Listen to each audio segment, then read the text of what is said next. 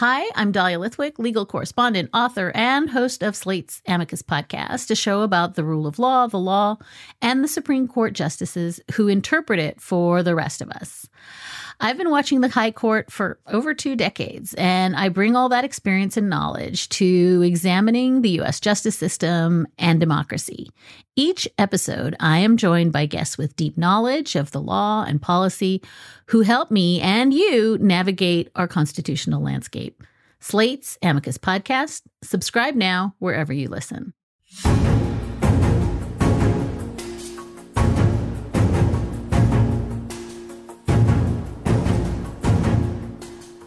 Hello and welcome to Politics War Room with James Carville, and I'm Al Hunt. This week, our guests are Russian expert Michael Kofman and Republican presidential candidate Chris Christie. Remember, we love taking your questions, so write into politicswarroom@gmail.com or send a tweet to @Politicon for next week's show. Now, we're going to get to as many as we can, but don't forget to tell us where you're from. And please check out the link to our sponsor, Real Paper, in our episode show notes. We thank you for supporting our sponsors because it helps make this podcast happen. Please tell your friends about us and remind them to subscribe on Apple Podcasts, Spotify, Stitcher, or wherever you get your podcast. Hey, James, the Supreme Court finally wraps up with some decisions with huge political implications. Ended most affirmative action in higher education, declared Biden's student loan relief unconstitutional, and said it was okay to refuse service to a gay customer.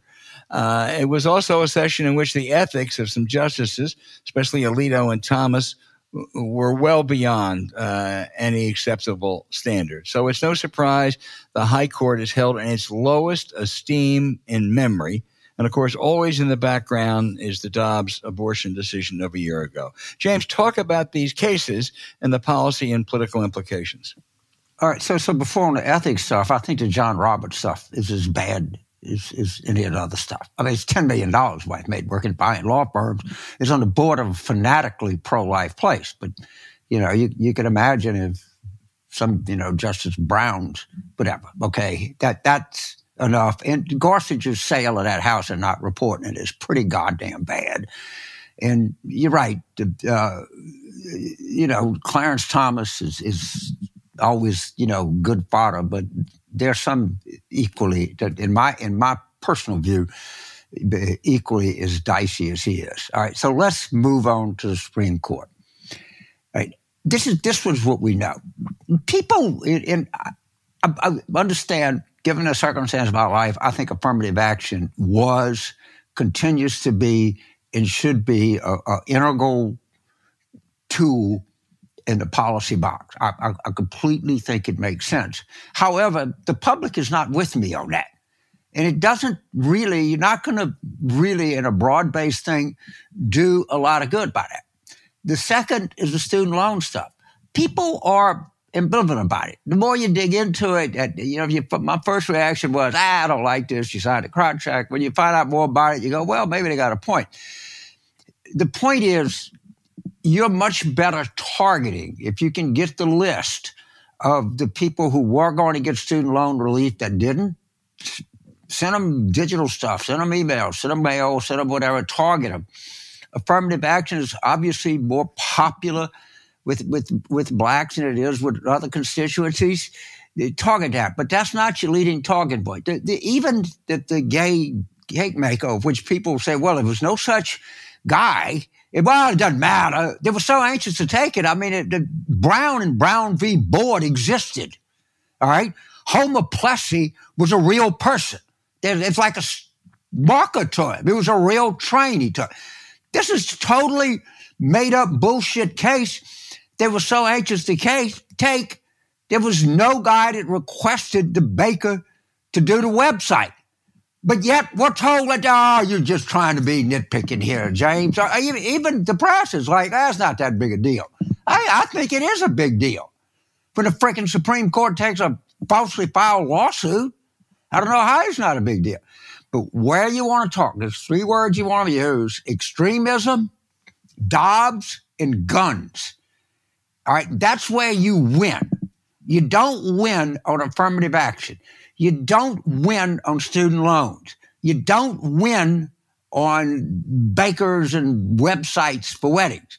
Now, to me, the interesting thing about the Baker case is the gay, whatever.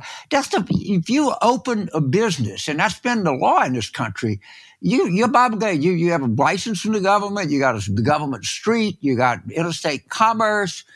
You can only discriminate on the basis of behavior, which should be the truth. So now you say, well, you don't have to serve a gay couple. Who's to say you don't have to serve old people? Who's to say you don't have to serve immigrants? I mean, once you start restricting these rights, the country is really about expanding rights, and you would have thought it was settled law that when you open a business, it coming with that, you can certainly exclude someone for behavior if they're drunk or they're causing trouble or they're rude. Or don't pay their bills. Or don't pay their bills. Have them arrested. They should be. But that, to me, behavior would be the only acceptable. I didn't even agree with the people not serving Sarah Huckabee Sanders in I guess it was Lexington, Virginia. It was stupid. It was stupid. I mean, I understand, but you don't. The only reason to not be in any kind of public accommodation, not be allowed in there, in my mind, is behavior. But maybe I have a different old-fashioned take on things. But I don't think these. I think these are intra-party discussions, not inter-party discussions. Anytime you're not talking about Dobbs, anytime you're not talking about wife beaters being able to buy guns, because that's what this case is, all right? Or anytime you talk about extremism, or ethics and extremism, any of that, you're on totally favorable ground.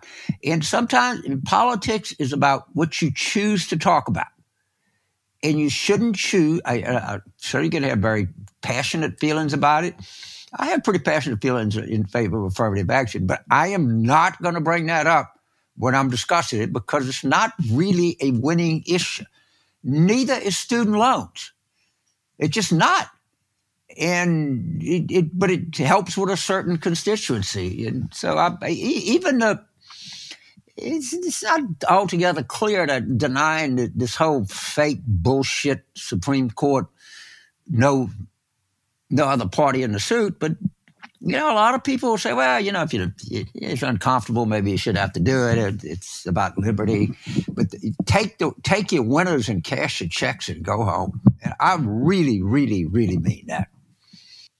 James, I agree with you. I remember when I was in college, the first major civil rights bill was passed was not the Voting Rights Act. That was the second. The first was the Public Accommodations Bill in 1964. And what that said is if in interstate commerce, you cannot discriminate against someone on the basis of race. And I don't know why that's any different in discriminating against that fictitious person, who, as you say, doesn't exist. Right. It just bothers me, and everybody's interstate. If you have Heinz tomato ketchup, you're in interstate commerce. Right. If you have, of course you do. Right. If you have toilet Dells or something, Kirkland every toilet business paper, right. You're in interstate commerce. All right. But it just at some level, what really bothers me about this is you're giving, a public business some leeway to discriminate. I'm sure, given how people are, they're going to think of other things. It's not. I think somebody that's not a Christian. I think the Catholic Church is the one true church, and every other church is deficient or is a heretic. By the way, Pope Benedict had that view. I was taught that in Catholic school. It's taught in Catholic doctrine. So can an Italian deli say, I don't agree with Al Hunt, fucking wheezy-ass Episcopalian? No, you can't do that. That's just not, you're just not going down that road. And that's what they're leaving the door open for, I promise you. I think you're right, James. I want to weigh in on abortion and the politics of abortion and the challenges, and even a little bit of a warning flag for Democrats on what should be a winning issue. Both sides have what they think is perfect. For the anti-abortionists, abortion's murder, so there shouldn't be any. On the pro-choice advocates, it's a constitutional right, shouldn't be any restrictions. The public is closer to the pro-choice side, but not all the way there. And as I look at this the last couple of weeks, some of the smart right-wingers are framing the issue not as an abortion ban, but as a ban after 15 weeks. That may not be principled. After all, if it's murder, the first 15 weeks they're allowing it, but it gets them more in the game. Now, the pro-choice side, I think, should simply embrace Roe and guarantee abortions up to the point of viability. That's about 23 weeks. 99% of abortions occur in those first 23 weeks. It doesn't affect the pill, the contraceptive pill at all. And of the other 1%, you can make exceptions for the life of the mother. But when a few absolutists, and there are not very many of them, but some of them in politics and some of those advocates insist that no restrictions at all, will allow abortion up to 38 weeks, all that does is let the other side get in. So just knock that off. You know what I'm going to say?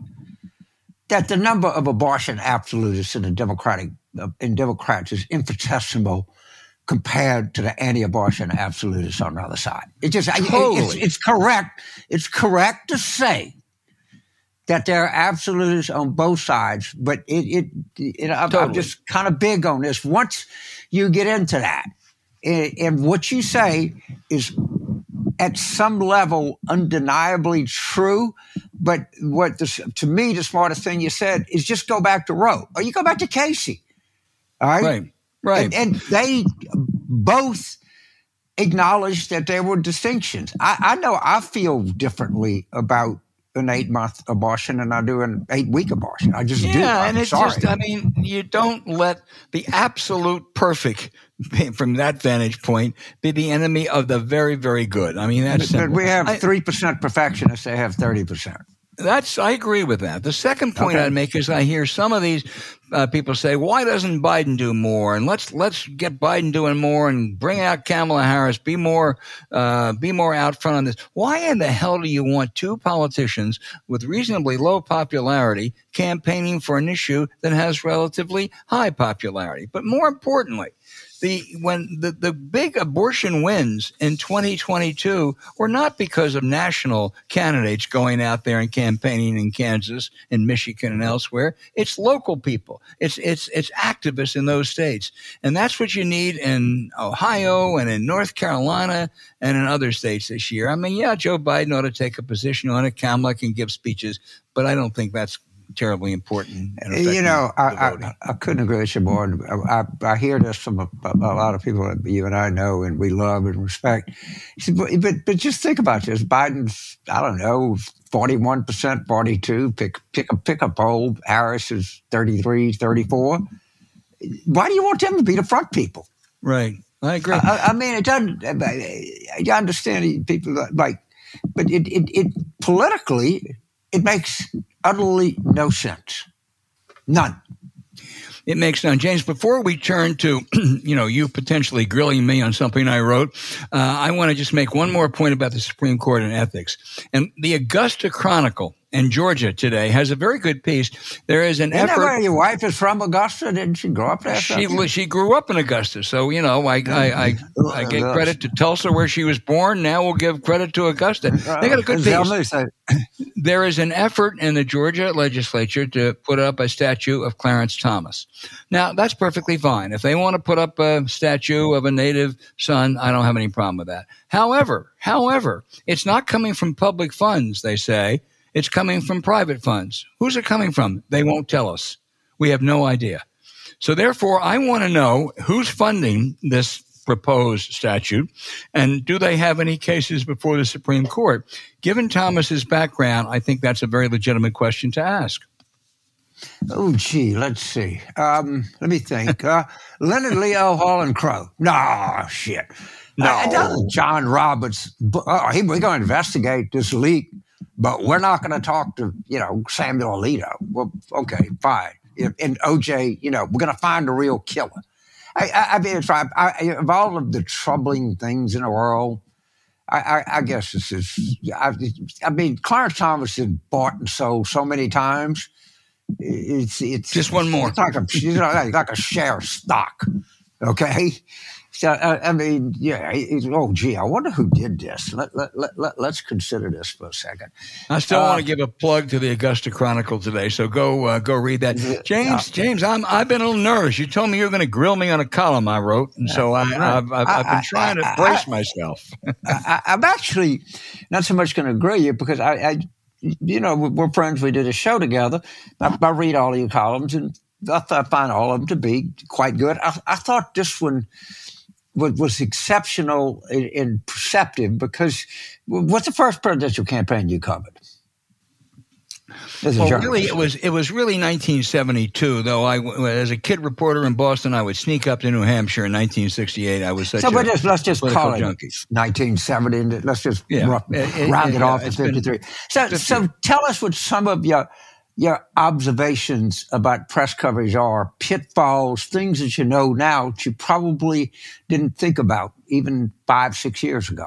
Well, I think the last two elections, James, have really posed problems. I don't think the press, by and large, acquitted itself terribly well, particularly in 2016. Donald Trump was able to dominate and manipulate the press like no politician since probably Joe McCarthy. You have to cover Donald Trump, but not on his terms. And that's what happened in 2016. He would give a rally and the TV cameras would be there because it attracted audiences. Didn't say anything. All he did was demagogue, repeated himself, but he got more. It really should have been an in-kind contribution. And Tom Patterson, who's a really good press politics scholar up at Harvard, did some research and found that CNN, this is a stunning figure, in 2016 used the term crooked Hillary or lock her up over 3,000 times. Now, I'm sorry. If Trump's going to give a speech this time on the stolen election, don't cover it. If he wants to talk about what he's going to do about Ukraine, cover it. And the same with the other candidates. And people, we always complain about the horse race, and I was certainly as guilty as others. And, we obviously are going to cover it, but don't just limit it to the horse race. I mean, I want to find out what some of these other people are doing besides Trump. What's Tim Scott's record if he's a serious candidate? What's the difference between DeSantis and Trump, if there is any? And finally, we can go on a lot of this because I think you've thought about it also. Both sidisms drive me crazy. Every issue does not have both sides. There are not two sides to January 6th. There are not two sides to a stolen election. It didn't happen. Those are the extreme examples, but too often I think the press gets caught in that. And I will tell you, I am talking in the main about what I consider the mainstream establishment press, if you will, because the ideological press isn't affected by this, but they still play a role in helping frame an agenda. Well, what happens is the ideological press uses the mainstream press, and where I'm going to go with this. But I got to. In 2016, one of the biggest culprits was the New York Times. Mm-hmm. They obsessed to the point of ridiculousness on the email story. And a reporter by the name of Eric Lichtbau, who I'm told was a good reporter, a good guy, wrote a story saying that the Russians were not involved in helping Trump right before the election was over. I'm sorry. If you think that those two things just stayed within the realm of the Times readership, I know you don't. And one of the things I would add to what you say is more mainstream offerings have to be careful because what they say is highly cherry-picked. And I cannot tell you how much of the right-wing echo chamber starts what even the New York Times said. Absolutely. Even CNN said, even this said. And you're right, the words to your specific audience are somewhat meaningful, but everything gets picked up. And, there's nothing that Democrats like better, even a Fox News poll. Actually, I'm not sure the Fox News poll is all that rigged. I don't think it's one of the worst polls, I'll be honest with you. But I wouldn't trust anything they do. But some side, even Fox News is troubled by this. I mean, that's a big part of trying to get some kind of cred in American politics. And people have to understand it's just not their readers or viewers or listeners that are going to pay attention to what they say, but their words can be extrapolated, exaggerated, manipulated, anything you want. And it's very important to remember that. It sure is. I had the right-wing provocateur Grover Norquist talk to my Penn class one time. He said, let me tell you something. Let me tell you the difference between the kind of media he's engaged in and my people. We don't care about the other side. We have an agenda, and goddamn it, we're going to push that agenda. And we're not going to worry about both sides. We're not going to worry about equal treatment. And what happens is when we push that agenda, they at some point say, God, it's taken on a certain critical mass, so we have to cover it. And that's exactly what happens. I think that in large part, explains some of the Hillary Clinton email coverage. The Times was a culprit there, James. But, I hope we've learned our lesson. You know this. They call you, all right? You've run big news bureaus, some of the biggest, all right? They call you, and they say, and they tell your reporters, and your reporters come back and say, man, we got some shit. We're not paying enough attention to this story, and they point out this.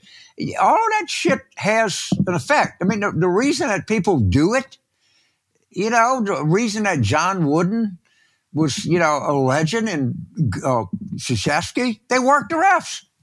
Right. Right. Ted Williams, he worked the fucking umpires. Sun wants to strike, Mr. Williams will swing at it. Well, the difference was that they also delivered. They often were right. I mean, somebody told me, my friend Dick Flavin, was very close to Williams. He said some of Williams' teammates said whenever he argued with the ump, he was usually right because he had the best eyesight in the history of baseball. But no, your point is well taken. They admitted Ted Williams in this business, but anyway, all I'm saying sure. is you got to be careful, and they are very fucking good at it. And the other thing is access. Look, Al, if I don't write this story, this guy's going to cut me off. Somebody, right? And I'll get. And you could see that in the Times Supreme Court coverage. They went out of their fucking way to say Adam Liptick, something like that. This was that guy. I'm not saying what he wrote in the story was essentially wrong. I think his take was full of shit. But he had to do that because he's got sources in there. He's got law clerks. He might talk to the justices every now and then. And let me tell you, John Roberts is pretty good. Maybe I got the name wrong. If I did, I apologize. But John Roberts is quite pleased with the New York Times wrap-up of the current session, and they are going to get access. And as you know, and I know, and we all know, access is a good part of the oxygen supply of journalism. And you got to be careful. Just make that point. Well, there is, and also, I can't tell you a number of times I heard, all right, if you don't do this story, somebody else is. Huh? Right, yeah, yes. They're going to beat you to it. Well, God damn it, if it's a bad story, let them do it. I understand, but it's human beings. It's not it's not perfectionism. It's human beings. And, it's nobody in the world that's not, persuaded by onslaught. And that's what happens in politics. And it's kind of always happened that way. Not to say that, but it's just something to be on guard about. And they know how to do it. And what Grover Norquist told your class is right.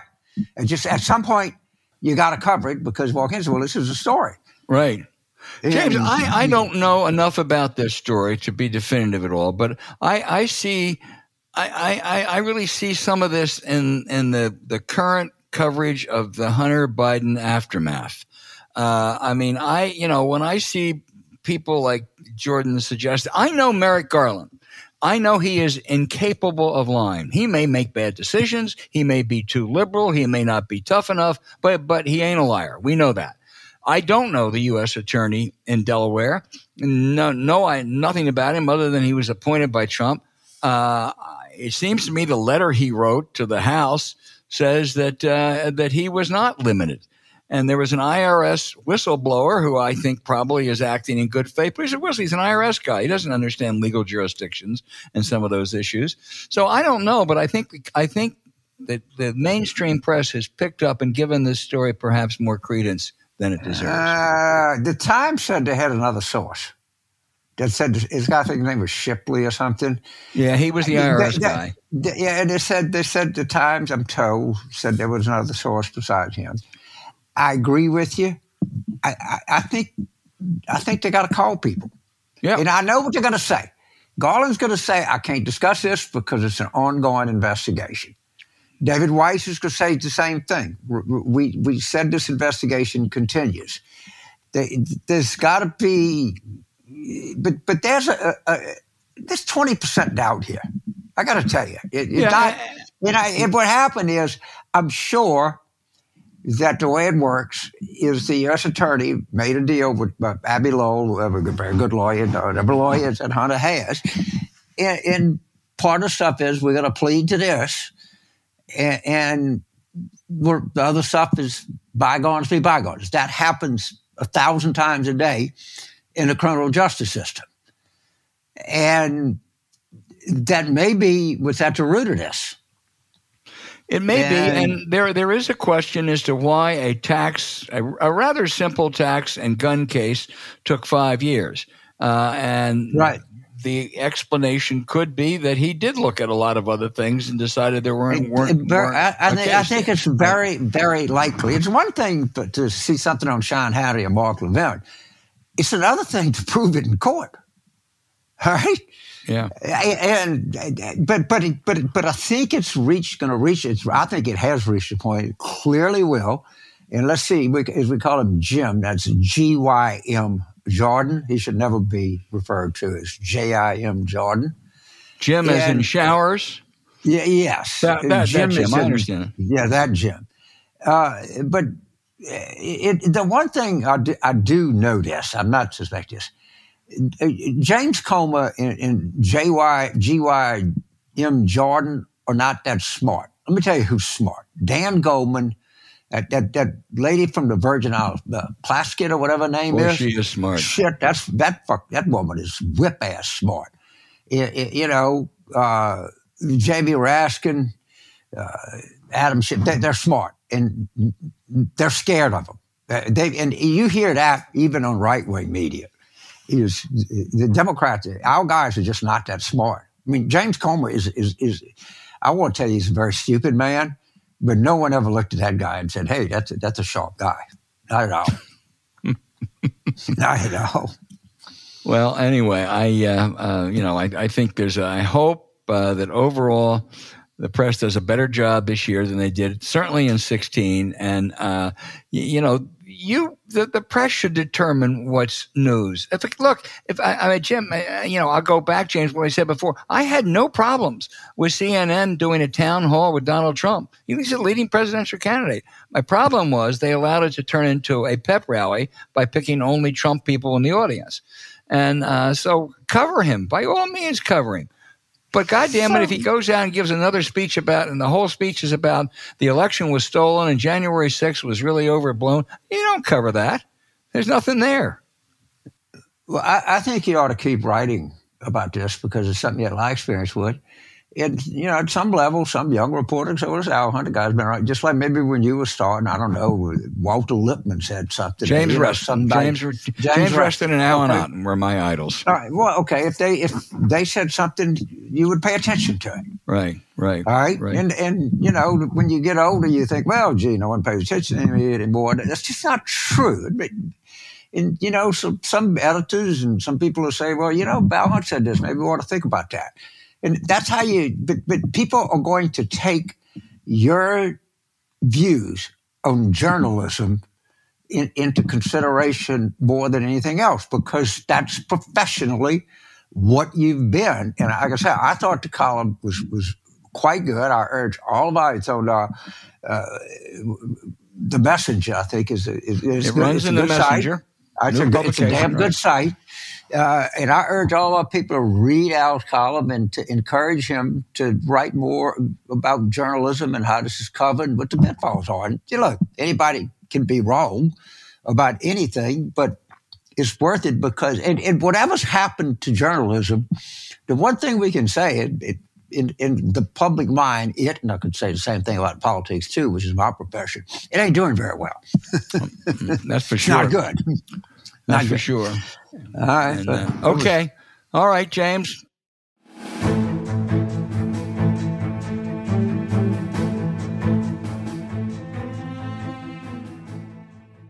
Hey, sometimes making the sustainable choice can feel like a sacrifice. Now, we've all dealt with a disintegrating paper straw and maybe wondered, is this worth it? Maybe we don't actually need baby sea turtles. Now, we're kidding, of course. But that's why it's important to find, celebrate, and use the sustainable solutions that work better than the originals to help save our planet. For us, one of the best examples is real toilet paper. Using real paper doesn't feel like you're sacrificing something to help the earth. In fact, it feels like an upgrade. Real is made from 100% bamboo, a faster growing and completely regenerative alternative to deforestation, which means that we don't have to cut down any trees to make high-quality toilet paper. How fast would things turn around if we had more sustainable, high-quality solutions like real paper to help tackle our resource issues, James Carville?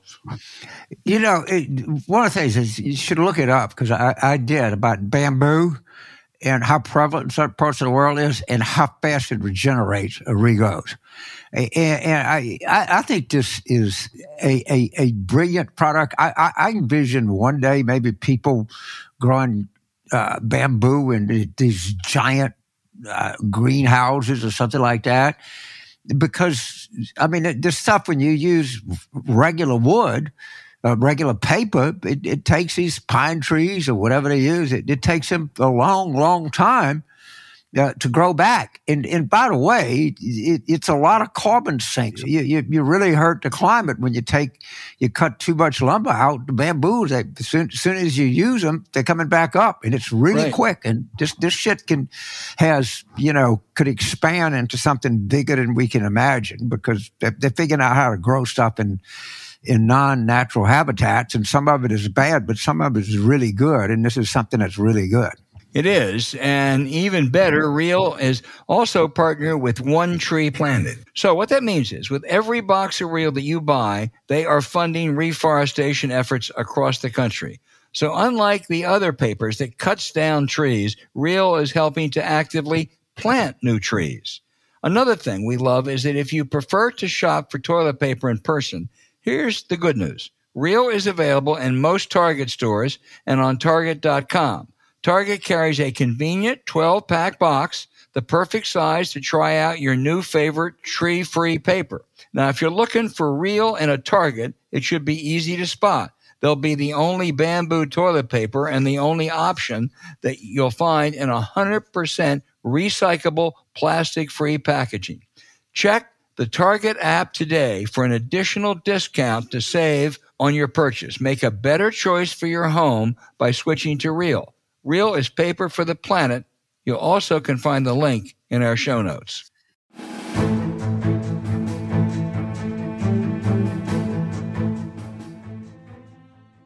James Chris Christie, two-term governor of New Jersey, former United States attorney, one-time political confidant of Donald Trump, now 2024 Republican presidential candidate and Trump critic. James, I want to warn you, he has a long history of having lefties for lunch, so we better be careful today.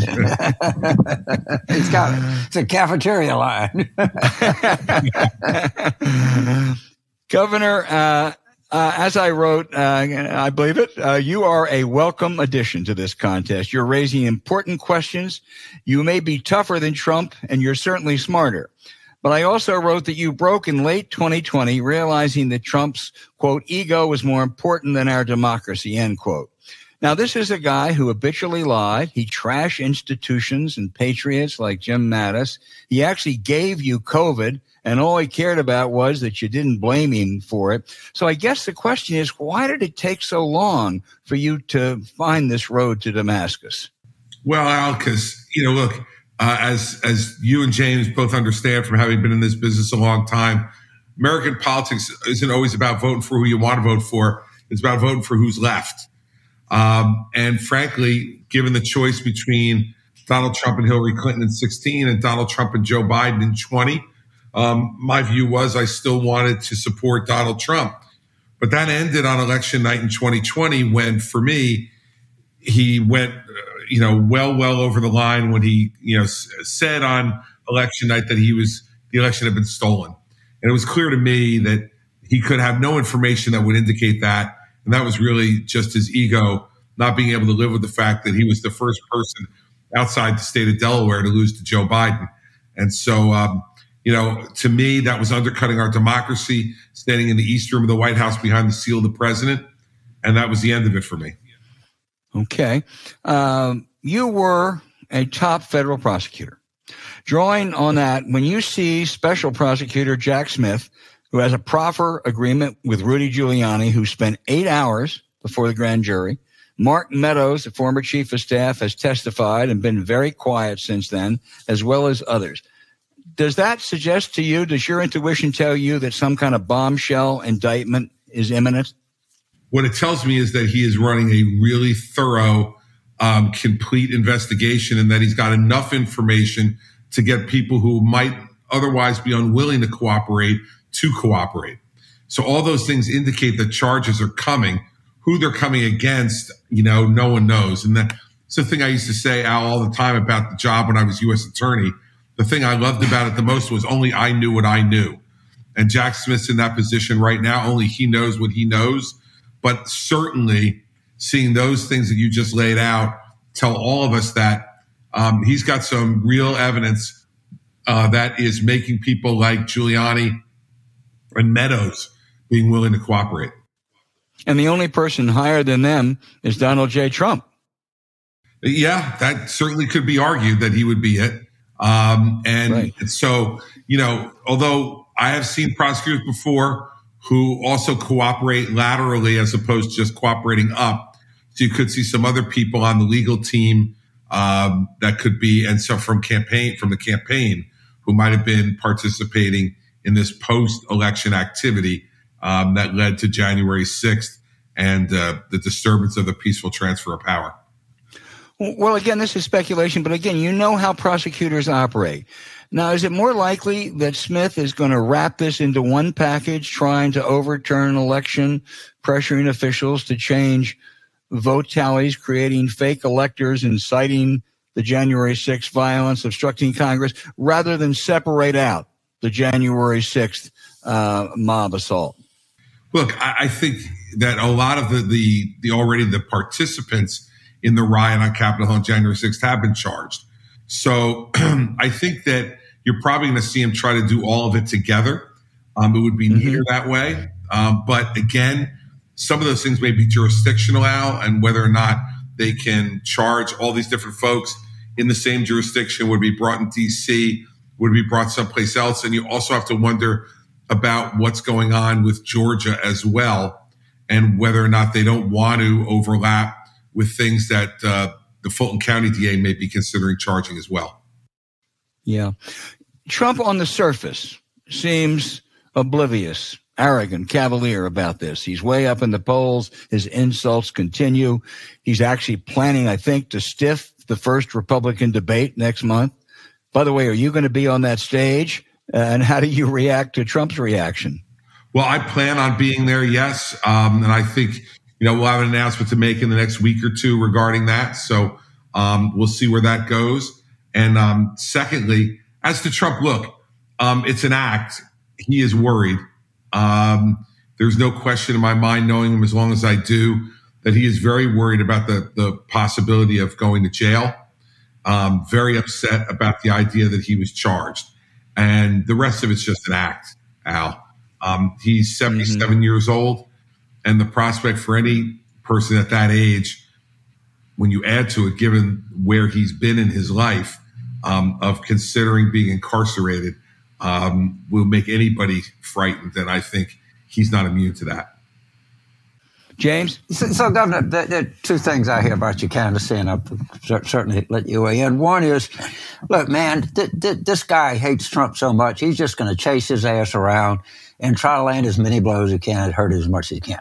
What I would say is, I know a lot of people in politics, everybody that goes to the trouble of run, most everybody, particularly a successful politician that goes to run for president, has some kind of way in the back of his mind that he can win this goddamn thing.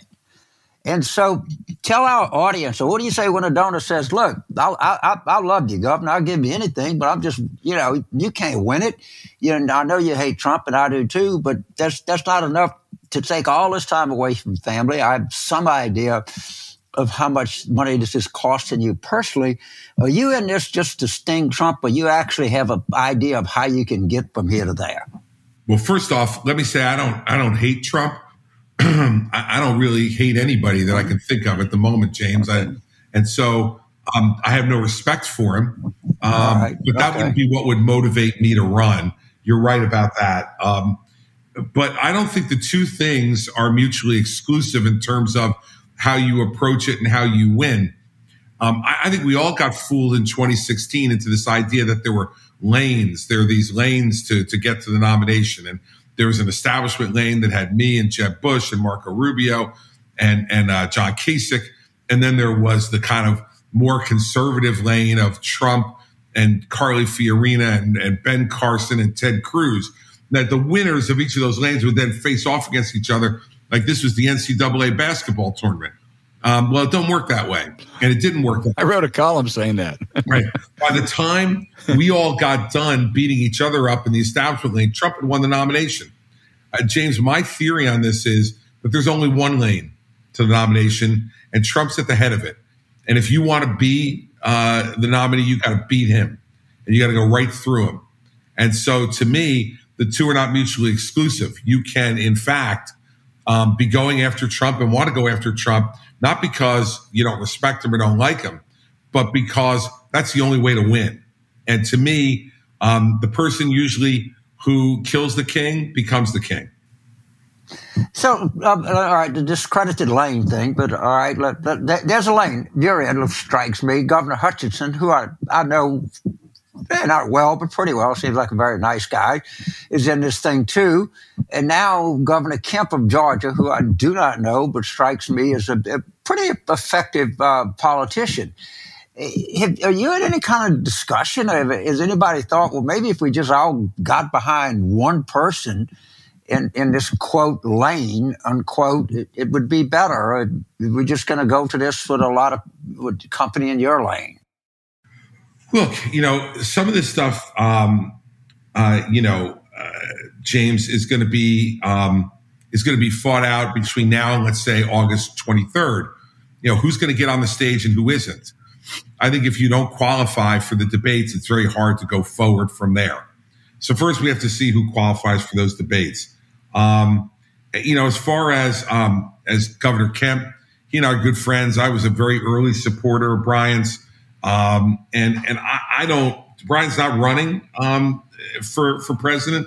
I think you know this. I think, quite frankly, the folks who decide they're going to get into a presidential race late, usually don't go anywhere. It's very, very difficult to get in at a later time. Filing deadlines start to creep up, and they will start to creep up early this fall. Debates have already occurred. Lots of people who raise money have already made commitments. And so I don't know what Brian is going to do or not do. I have a lot of respect for him, but I find it hard to believe that people are going to get into this race much later than now and have a legitimate chance to try to win. So in February, it was at Hey Adam, something I ran into Governor Chris Christie, who strikes me as a very charming, affable man, obviously a very successful politician in New Hampshire. Do you think is there some chance that he might endorse you? I know you got to be talking to him, right? I mean, the lines of communication's got to be open. Yeah, James, look, I'd love to have Chris's support. We're saying a lot of the same things. And he has said that once he decided himself that he wouldn't run, that he's going to get involved in the race. He's going to make an endorsement. He's going to try to make a difference in the race. And he clearly is not a fan of President Trump's. So, I would hope to be able to earn Chris's support. But I've known him for a long time. I've known him for over a decade. And I think your evaluation of him was right. He's an effective governor. He's a nice guy, and someone who I think has some very strong feelings about the direction of our party. So love to be able to get his support. But you know how that goes. We'll see how it develops over the next few months. One more question is a legal question before I turn it over to Al. I keep hearing this. You know, in that southern district of Florida, the jury pool is not good. You could get one holdout juror. You have a lot of experience with adverse political jury pools. Now, my experience, I've talked to federal judges about this, is juries are generally pretty conscientious. Do you think it's overblown as to how difficult the jury pool is in South Florida compared to what it might be in Washington, D.C. or somewhere else? What's your experience in dealing with juries and adverse jury pools? I think it's completely overblown. And James, and when I think when a jury gets into the jury box and they get sworn in by the judge, my experience has been that all the juries I've ever run up against take that responsibility incredibly seriously and really do check a lot of their opinions at the door. And for the ones who won't, if you do an effective questioning of them during jury selection, you can usually, fess that out. And so, I think is the jury pool in the District of Columbia more liberal than the jury pool in Southern Florida? Sure. But I don't think that necessarily leads to the conclusion that someone's going to, act unfairly as a jury or with prejudice. And I think that most jurors that I've ever run into in the 7 years I was doing this stuff, they take their responsibility seriously. They know that they're talking about people's liberty, and they're not going to do something, I don't think, in my experience, that would be unfair or unjust. Thank you, Governor Al. Governor, I think you would agree with this. You were a kind of little bit to the right of center, conservative in the Reagan and Bush mold. That party today, when you look across the spectrum, almost seems like yesterday. You look at what's happening in states from Michigan to Texas, and it looks like more of a MAGA party. Do you really see that changing anytime soon? I think people are tired, Al, of all of the drama, all of the self-centered nonsense that Donald Trump is giving them all the time.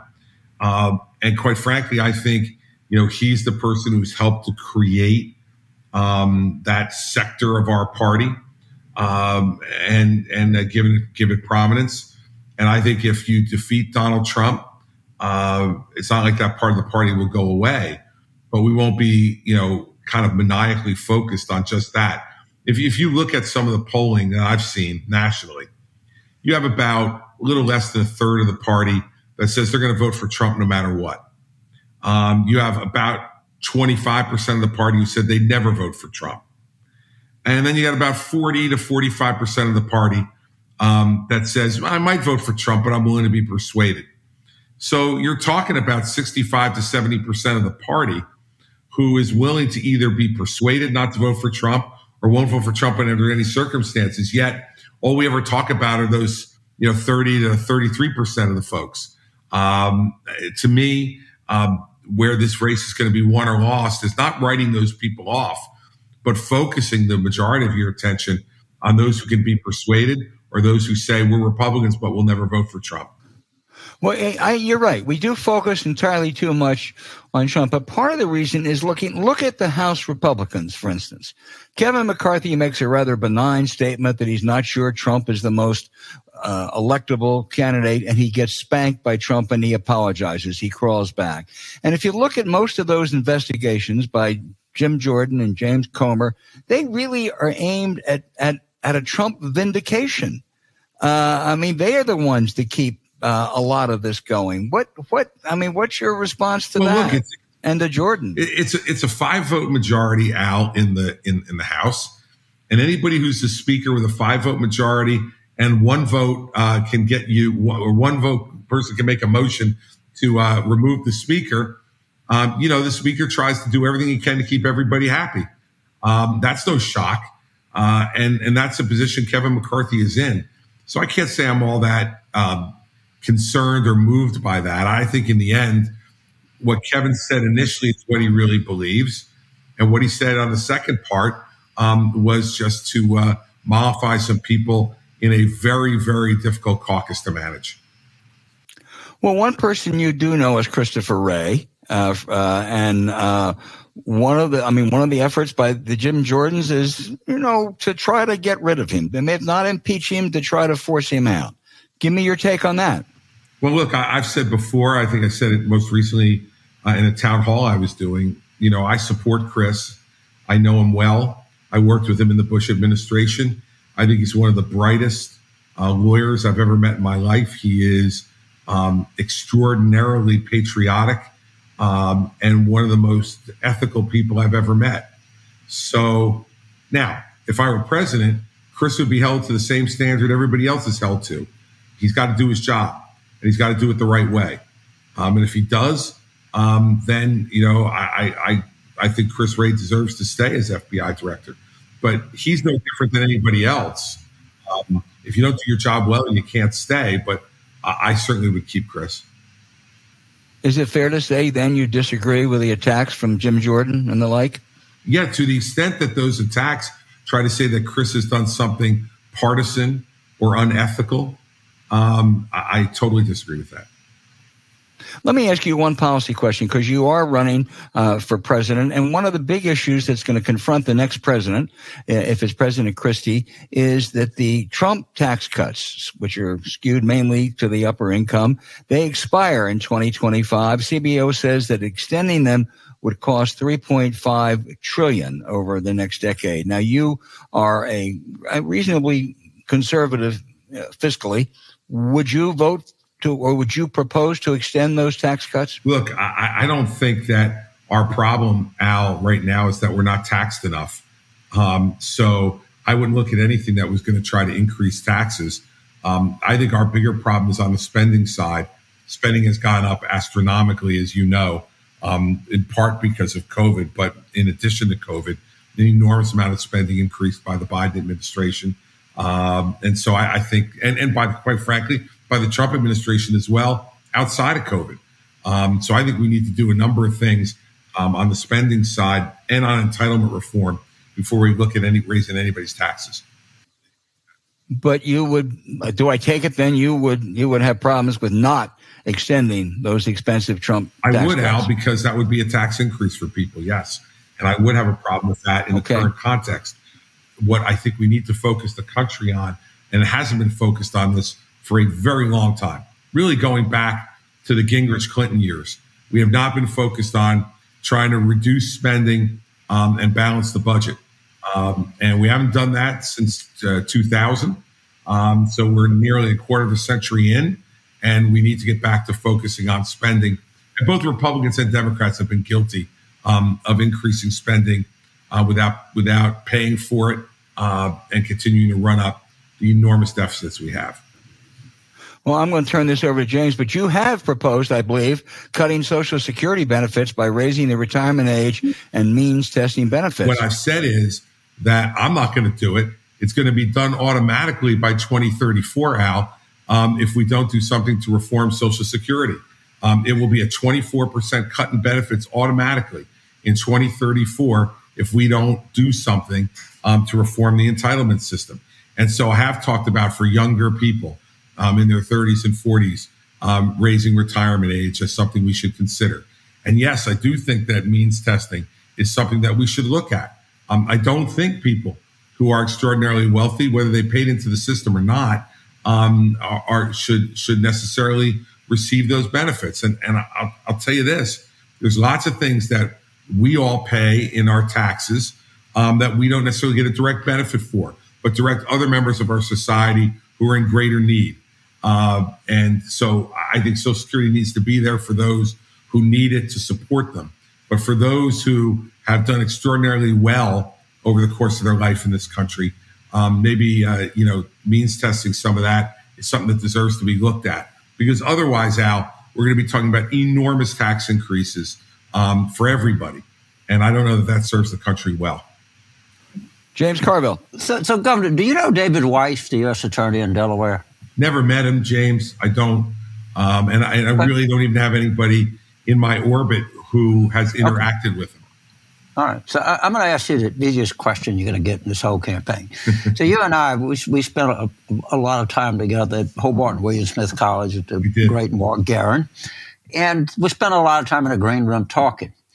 And I want you, the one thing that struck me about you is you're a pretty dedicated family man. Tell our listeners about your wife, your children, your parents, and anything. Just tell a little bit about the Christie family, because I think you speak up it with great passion and love. Well, my wife, Mary Pat, and I, James, met 40 years ago at the University of Delaware. We were both fighting blue hens. And wound up getting married a year and a half after we left college. I was 23, she was 22. I was still in law school. We worked together to have me finish law school. And then she had a career on Wall Street, a very successful one. And I went out to practice law. We have 4 great kids who are now between the ages of 29 and 20. Andrew, Sarah, Patrick, and Bridget. 3 of them have now graduated from college, 1 from Princeton, 1 from Notre Dame, and 1 from Providence. And we have 1 child left. Bridget's left at the University of Notre Dame as a junior coming up this fall. So, I'm an extraordinarily lucky guy. I spent part of the 4th of July weekend hosting my dad, who's now 90 years old and in great health. We hosted him down at the Jersey Shore for the 4th of July weekend. And he's a great guy and somebody who I have enormous amount of respect for. And on Mary Pat's side, we're fortunate enough to have her mom still with us, who's 94 years old and the mother of 10 children. I married into a family of 10 children, 9 siblings for Mary Pat. She's the 9th of 10. So that was quite, you might conclude, James, yes, correctly, they're Irish Catholic. Given her name and your children's name. Yep. Yeah, I'm Irish myself, but we are a very fortunate family. The thing that I'm the proudest of, James, is that my kids like each other. They like to hang out with each other. They love to spend time with each other. And so, as you get older, as you and I are getting, one of the things you want the most is to know that your children, after you go, are going to be friends and love each other and want to hang with each other and will help each other, continue on the family traditions. And so I feel really lucky in that regard. Well, Governor, thank you so much. Val, you have another question? No, I would just add to that. I think if I'm not, I think I'm right that your wife grew up in Chester County, Pennsylvania. Sure did. Paoli, Pennsylvania. Al, the last stop on the Paoli local. I grew up right next door, so I know that's good stock there, Governor. And we every summer we spend at the New Jersey Shore. So you put those 2 together, and I know that says a lot about the Christie family. Al, we're practically brothers, given that background, man. That's not going to help you in the campaign, I'm afraid. Yeah, I know. Another hurdle to overcome, Al. I'm kind of famous for being quoted as saying that Pennsylvania was Pittsburgh and Philadelphia and Alabama in the middle. What I actually said, it was between Paoli and Pent Hills, because I recall Paoli is the last stop on the main line. It is. Sure is. Pent Hills is the easternmost transit stop in Pittsburgh. But why step on a good story when it's just easy to say? That's exactly right. You don't want to mess it up, Al. Listen, James, you've got too well-formed a reputation at this point. We don't want to screw it up. Yeah, you know what? And you got me on something I didn't know. I had assumed Paoli was in Delaware, not Chester, but I know now that I'm wrong. Chester County. No, it's in Chester, and I'll tell you who else lives in Paoli, Governor, is President Eisenhower's grandson, David. You know what? And Nixon's daughter. I knew that, and my mother-in-law has reminded me a number of times of that, and she's quite proud of it as a good Republican. He is a revered professor at the University of Pennsylvania, where I sometimes teach, and those young lefties have no idea that his father-in-law was Nixon. Anyway, Governor, you have been terrific. Thank you so much for your time. Thank you, sir. Well, thanks for having me on. Always enjoy both of you, and we'll keep talking to you as we head down the trail. Anytime, Governor. You were very gentle with us. Thank you.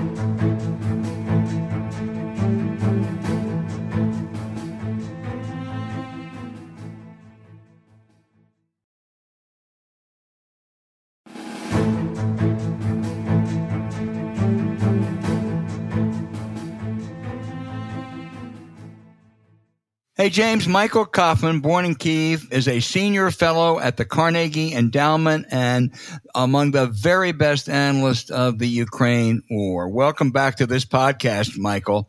Let's start with Russia. 10 days ago, after Prigozhin's attempted coup or whatever it was, there was sort of a sense that Putin may not be in peril, but he was weakened. Is that still your sense, or is his hold as tight as ever?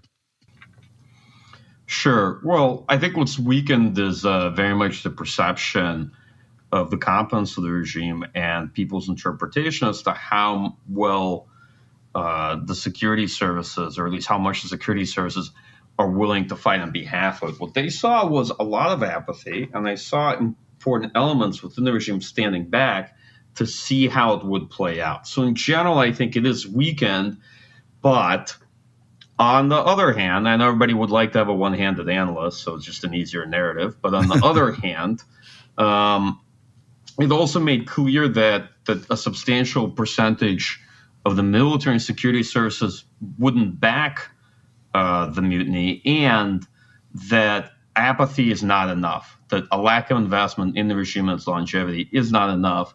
Prigozhin's problem was that he did not present a political alternative that was viable or interesting to the elites. And so it takes a lot more. And he showed that, yes, you can achieve a bunch with direct action, but just having people being unhappy with the regime or the war is not sufficient to conduct a leadership change or a regime change. Well, yeah, that's interesting. One trait of, I think, almost all dictators is they surround themselves with third-raters. They don't want any rivals. The Russian military badly miscalculating in Ukraine, expecting a short war against a weak opponent, said it's been a 16-month slog. Are they showing the capacity and leadership to adapt? Yeah, absolutely. I mean, if you look at how the war's unfolding right now, the Russian military, like most militaries, have a big challenge learning in the war because, for one, it's very hard to take tactical lessons from a particular battle and institutionalize them across a broad front. For another, as a war goes on, your force quality deteriorates, right? You lose your best people, and so your actual ability to implement any adaptations gets reduced over time. But another, you actually have seen significant adaptations to how the Russian military does logistics, how it uses air power, to the way they conduct combat operations writ large, both from a tactical perspective, from a large organizational level. I would say that the overall narrative that you've seen emerge over the last year and a half, that sort of the Russian military is kind of ossified Soviet-style military and can't adapt, isn't true. But there are obvious issues. It's a military that has centralized command and control. If you think of command as kind of the human element, control the technical element, and that reduces the ability of the military to adapt. And secondarily, from a military culture perspective, they do have a big problem, which is they do not reward initiative, right? And so in that respect, the Ukrainian military is much more adaptable, although they have their own host of issues. They, too, are a successor Soviet military, right? They also have their own host of problems with military culture, with adaptation, and what have you. On the Ukraine front, you said a couple of weeks ago that the offensive was going more slowly than they had hoped. That, there was time, but it was going more slowly. Is that still the case? And what do we look for in the month or months ahead? Yes. I mean, I think it's clear to most folks a month into this offensive that's not gone as well as many had hoped, and it's certainly not going as well as the Ukrainian military had hoped. And the question is, what do we make of that?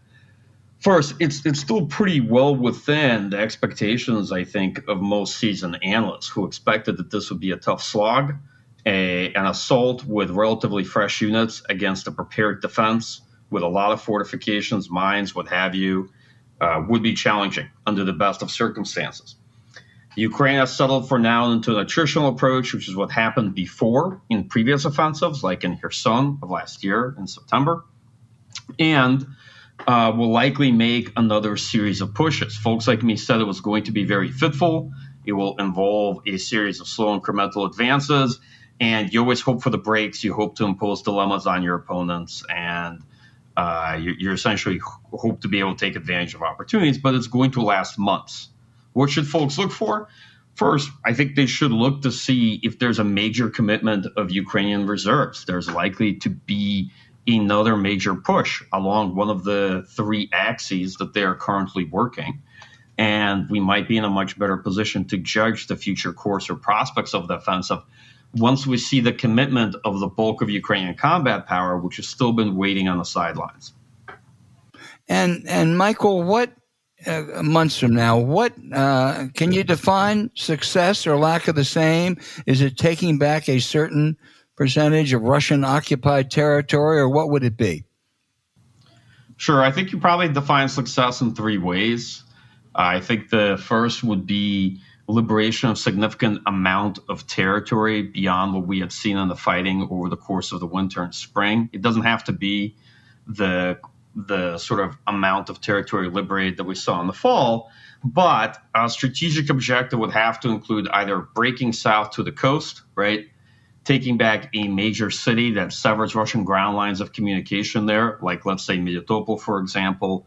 It would have to be significant. And to put another way, what we see that would tell us that this hasn't been particularly successful? Well, a 10, 15-kilometer advance towards the city of Tokmak would not quite do it. That's just the case, right? Just a moving of the line a few kilometers in a manner that, yes, may achieve something operationally, but yields no real strategic impact, that probably wouldn't do it. And then the other two criteria, at least for me, is that the Russian military has to appear to be beaten in a fairly clear manner at this phase of the war, rather than it appearing to be a kind of a grind where the gains are incremental and at high cost.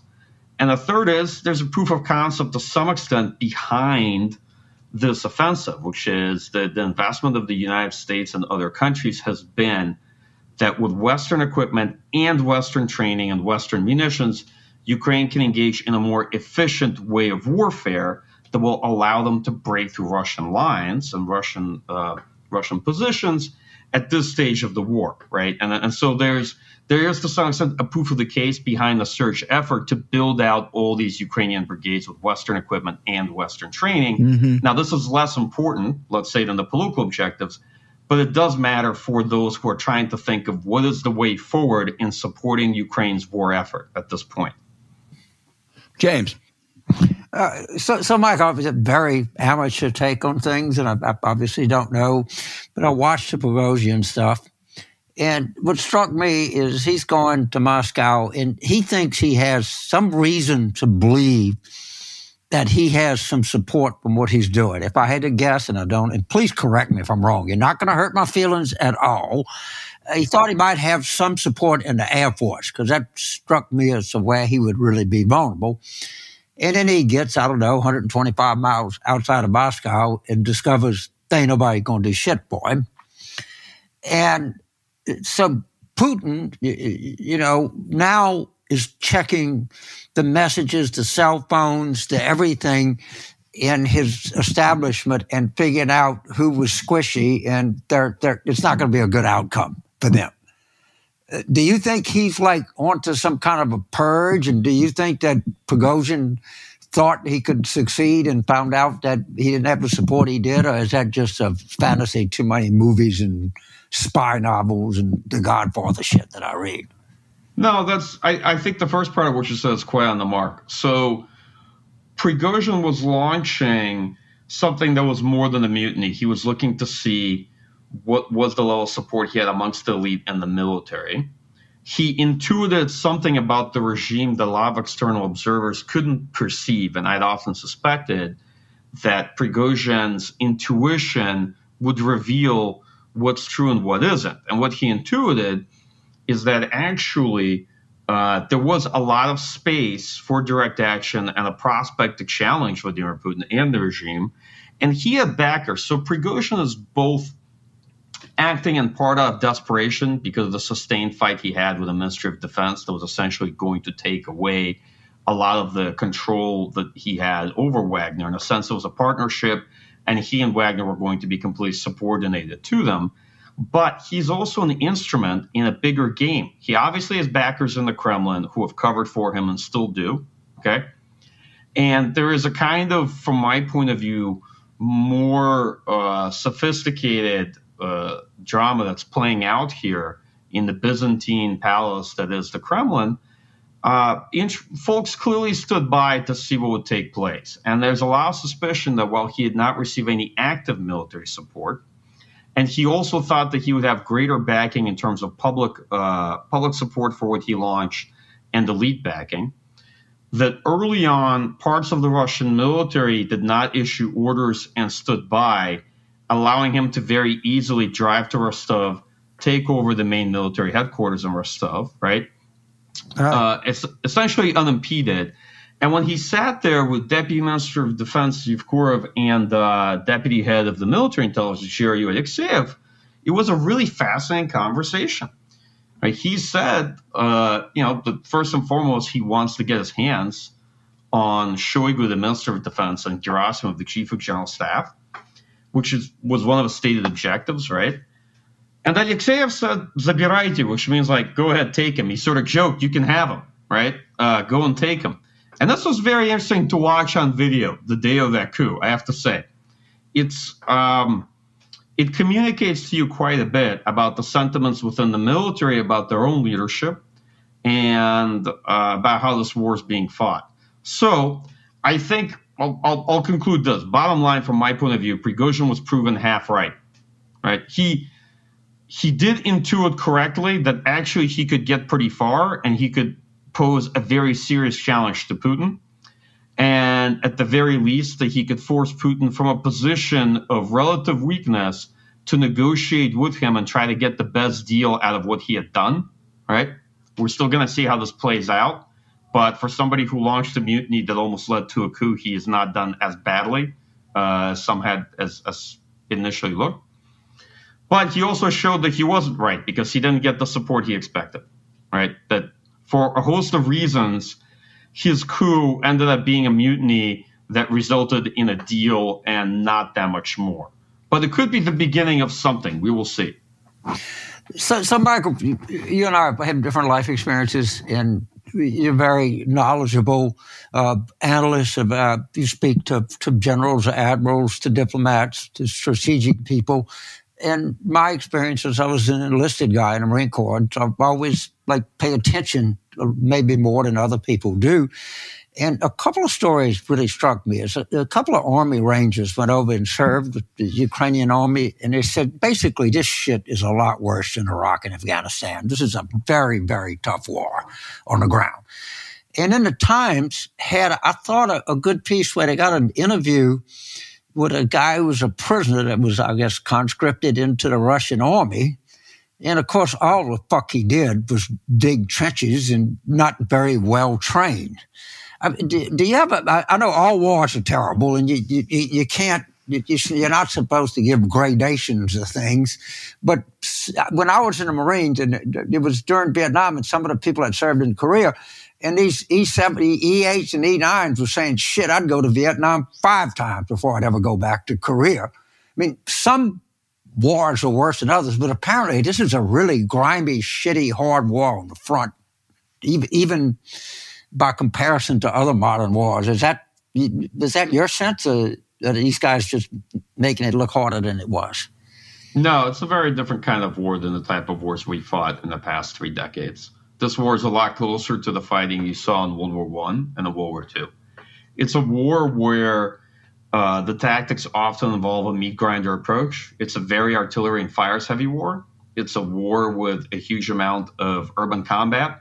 Urban combat that involves the literal destruction of cities. I was in Bakhmut myself at the end of February, beginning of March, and saw what has been the longest running battle in this war. And it was an urban battle, plus a battle to enclose the flanks of Bakhmut. It's a war where the losses have been high on both sides. A lot of the best people have already been lost on both sides, both the Russian and the Ukrainian side of the conflict. And it's definitely not a war that I think a lot of folks in the U.S. military have experience with. Not to be dismissive of the wars in Iraq, the war in Afghanistan, what have you, right, and have a lot of colleagues that served in those wars. But if you've never been on a battlefield where you're actually not on the militarily superior side, there's no air support, right? There's no air cover. There's a huge amount of artillery. There's cluster munitions and mines everywhere. I mean, everywhere. There's a major deficit in protected mobility. Most things you're in and out of are not armored. And the loss rates are high. You're in a war where brigades are losing 10, 20% of their manpower, potentially in a month, right? And then getting replacements and then losing those replacements, okay? So you're in a kind of war where some of the uglier fights where brigades units are burning through manpower and then have to be taken off the line 2-3 months in.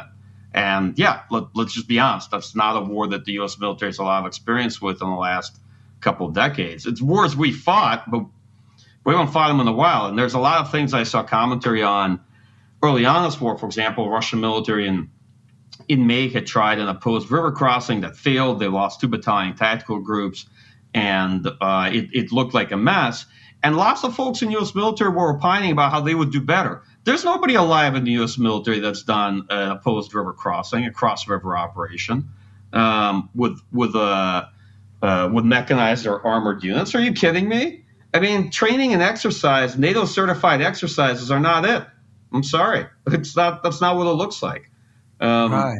So this war is a lot closer to the Korean War. If you're looking for a fairly ugly attritional conflict that's lasted a long time that compares, it's maybe Iran-Iraq War of 1980, 1988. All analogies are imperfect, of course. And a lot of the fighting is definitely closer to World War I and World War II with very significant loss rates. Right. So, I mean, what was interesting, and again, this is one Russian conscript, and I wouldn't place too much value, but they don't have... One of the things in Vietnam, we lost 55,000 people, and people said, well, look, in Iraq, we lost 5,000. Shit, if we'd have had Iraq medicine available in Vietnam, we'd have probably lost 38,000. I mean, we just got good at keeping people alive. The Russians don't give a shit. It's pretty clear that they don't waste a lot of time with medics and evacuations and stuff like that. Is that your kind of experience with the Russian military even today? It's all about mass. Just get as many fucking people as you can and plow ahead. So 2 things are true. The Russian military is definitely not as equipped and not as trained and not as vested in preservation of manpower. They're much more comfortable with attrition and higher loss rates. And this war has borne that out than we would be. Second, I'll be frank, there's a lot that goes into the much reduced U.S. loss rate in wars like Iraq and Afghanistan. It has to do with both the immediate level of treatment we provide, but being able to evacuate people to a stabilization point in that golden hour, in that initial hour. Okay. Well, I've seen some of this myself in Ukraine, both in the fighting in Kherson in October and in the Donbass in the winter. And I will tell you that without air superiority, without freedom of basing, without the ability to helivac anybody that's wounded very rapidly or get them out fairly quickly to a stabilization point, this stuff's a lot harder in a major conventional conflict to begin with, right? Even if, and Ukrainian forces are much better equipped from a medical standpoint, I think, than Russian ones are. But there's another side to the story. The Russian military has been substantially defraying their casualties by using an expendable force that they have employed in assaults and particularly in urban combat. Last year, from spring to the summer, they used mobilized personnel from the occupied territories of Ukraine's Luhansk, Donetsk region in a lot of the urban fighting and probably offset, I don't know, but I would say maybe up to a third of their casualties that way. Since the winter, since December, they have heavily leaned on Wagner and Wagner's ability to take in and field convicts from the Russian prison system to offset a lot of their casualties, such that a substantial percentage of Russian casualties fighting from December through April, May have been Wagner. And we know that, let's say, up to 70% of their forces are convicts taken out of the Russian penal system. Right? And this is significant because what it tells you is that, yes, it's getting Russians killed, but it's not getting Russians from the regular Russian military killed, or Russians that are being pulled out of the economy, let's say, or Russians that the regime cares about in terms of political consequences. right? So part of the reason that you're seeing that they don't care is because they genuinely do not care. They see these as expendable assault forces. Can you, Beck, I know this is long range. Assuming this is going to be a long slog, is it possible to even conjecture what both sides need to reach any deal short of an outright victory, which probably will be elusive? All right. It's hard. We know that when major conventional wars of these types, when they go on past a year, they typically go on for several years or more. They are very hard to stop. Wars have a tremendous amount of inertia. Part of the reason for that is after you have this level of casualties and destruction, people are not willing to settle. It becomes much harder to end the war. Look at the Korean War. The decisive phase of combat can be 1 year, and then negotiations begin, and it takes 2 years for the negotiations to yield some kind of ceasefire or armistice, right? Yep. So you can start negotiating. Too. Yep, absolutely. Remember the table? They went for a year. Who sat at the fucking table in Paris? Look, the reality is that these things are very hard to end. And often the decisive phase of fighting can well be over, right? And people just keep on fighting, even though it's clear at a certain point that you may not be able to substantially change the battlefield or the line of control. So to me, we're still very much in the phase of the war where the fighting is going to dictate the political realities. It's not clear what Ukraine can accomplish yet. They still have a lot of potential and opportunities, at least for the coming months. Russian military power looks to be exhausted in terms of its offensive potential after their failed campaign in the winter, but they might try to regenerate in the fall and push again in the winter. So we might get stuck with a back and forth for at least another year or more. Right now, I hate to be pessimistic. I'm not seeing good outlines for a ceasefire or settlement, right? The reality is that the Russian leadership isn't interested in negotiating. Their strategy is to extend the war. They think if they drag the war out, then they might be in a better position in the third or fourth year, right? The West approach, while commendable, but has been very short-sighted and sort of putting together an offensive, then taking a wait-and-see approach to see how it turns out, and then trying to figure out a bit what to do next. There's been long-term commitments to some extent. That's definitely true. But I also wonder, whether or not we're sort of hopping from one vision to another, hoping that something dramatic is going to change in this war, whereas in reality, you have to think about this as a long-term conflict that's going to take years of resourcing and that may not have a satisfactory political ending or may have an ending. Let's take this. There's a ceasefire. But the ceasefire can often lead to a rearmament period, and all you've done is you've bought yourself a pause, and it gets you a third war. This war is a continuation of the 2014 war. That's the reality of it, right? You can think of it as one big conflict, or you can think of it as the continuation war of the initial Russian invasion of Ukraine in 2014. And one of the questions you got to ask is, if you have a ceasefire and armistice now, who does it benefit more? My view is probably if it's a short ceasefire, it'll benefit Russia more. It'll definitely give them more opportunities. Second, you might have just buy yourself a third war anyway. Yeah, you often get these conflicts in series. If you look at Arab-Israeli series of conflicts, India, Pakistan, Armenia, Azerbaijan, not to be a pessimist here, but if nothing is resolved in terms of the fundamental politics underlying the war, the ceasefire often buys you just a temporary reprieve and a rearmament period. Well, if I were Zelensky or Putin, one thing that I would factor in, I would look 16 months from now at the American election, because if the Republicans win, and it's almost 50-50, and it's Trump or DeSantis, there's going to be a huge drop off in support for Ukraine. Yeah, absolutely. Absolutely. So my view of it is that the political landscape very much matters. It's of tremendous significance to Ukraine. They are obviously very concerned about the U.S. election because they understand the elections in the United States matter, particularly presidential elections, even though there appears to be a relative bipartisan consensus behind support for Ukraine in Congress, right? You still have to wait to see if the money is going to be there a year and a half from now and how much there will be. I think the Russian game very much is also oriented around the view that, hey, at a certain point, U.S. support and European support will begin to wilt, and that this summer may be the high point of Western military assistance to Ukraine. At least that's probably their gambit. And that if they play this war out for a third or fourth year, yes, they get to an election. Let's say Republicans will win, and some parts of the party are definitely far more skeptical of the investment in Ukraine's war effort. Some argue that it's taking away from U.S. investments in Indo-Pacific, right, and the focus on the competition with China, and that at that point they will be in a much more advantaged position. Very valid, I think. I think probably quite a few folks in Moscow hope that if they drag this war out, the political landscape in the U.S. will also change in a way that's not favorable to Ukraine. I don't know if that's necessarily the case. My own view is that Russian hopes or expectations are often unmet, but you're both much more savvy on the U.S. domestic political landscape than I am, and how this thing is looking.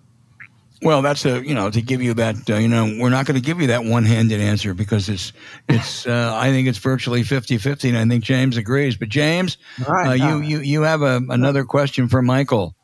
Well, okay, Michael, it's more an observation. I've been on this with Admiral Stavridis on back in February. And for the life of me, we got to run a propaganda campaign. We have to tell people what's at stake here. We have to tell people stories. We've done this in every freaking war, mostly that I can think of. We clearly did it in the Civil War and World War I of George Creel of the Committee on Public Information, of all of the Hollywood people in World War II. And Putin says, these sons of bitches, I'm just going to wear them down. And right now, you can sort of feel what's taking hold. It's shit, we didn't lose anything over there. And, we got you can feel it just kind of ebbing away. And it's the kind of default. I mean, the only Republican we got sticking up for Ukraine is Lindsey Graham, which, Jesus Christ, I'd just be in a foxhole with him. But I mean, I really wish that you guys at the upper end would say, we need to we need to hire Edelman, I don't know, some giant PR firm in Western Europe and tell people what's at stake here and what does it mean? Because in primary Ukraine, the fuck it'll be, what next? I mean, there's a lot at stake here, and I don't think people feel it. I don't think they're being told it. And I think Putin understands that, and there's a good chance he just guts it out. That's my view from my political view of this. I think what's interesting is that generally polls show a majority of American people support the military assistance and whatnot being given to Ukraine. Right? What I don't know, right? The public supports it, and that probably reflects itself somehow in terms of congressional support. But what worries me, and this is me just speaking as like typical American guy who's lived in this country for quite a while, I don't know if any of that matters when it comes to elections, because my own interpretation is people just don't vote based on foreign policy, and that's what I've seen. It doesn't seem to bench much. I don't know if this issue is really going to matter all that much in a presidential election, and if anyone's going to care. James, you have a much better sense of it than I do. You're right. You told me the least best-selling cover of Time magazine was The Fall of the Berlin Wall at the time. Albert, maybe you can remember that, but I was told that. But we're not. The reason is because people say, well, it seems like Putin's a bad guy and these people are good guys, and we can write him a check. But it's in some ways it's superficial support. We're not trying to do anything to build it up. And if you have some battlefield reverses, which you generally have in every war, even that kind of superficial support could evaporate without a real effort to tell stories and to make heroes. And remember the Pat Tillman insane crap that even the Bush people were trying. What was a woman from Jessica from West Virginia at least, but they were trying to get some kind of bullshit propaganda stuff that was like the whole Iraq War was nothing but a fraud, but at least they were trying. I don't know, but I think we're just letting this its support go on its own. And yeah, it's right, 61% support just for now, but it ain't. I think your analysis is totally spot on. It's a kind of shallow 61, and they're going to vote on gas prices and not Ukraine. And that's I think you know a lot more about American politics than I know more about defense policy in Ukraine. But thank you for being on the show. No, I appreciate it. And that's just been my own view. What folks ask me, what do you make of that support? My answer is it's great. Maybe it matters to Congress, but I don't think it's going to matter that much in the election. I just don't see people in the U.S. voting nearly that much on foreign policy as an issue. No, you're right, Michael. But I do think that if Trump or DeSantis wins, there will be a sea change in American support. I don't think there's any question of that. But the senior fellow at the Carnegie Endowment, Michael Kofman, the very best analyst of this. Thank you so much for being with us again, and we hope you'll come back. Very happy to do it. Thanks for having me back on the podcast. Appreciate it, man. We will do that. Thank you.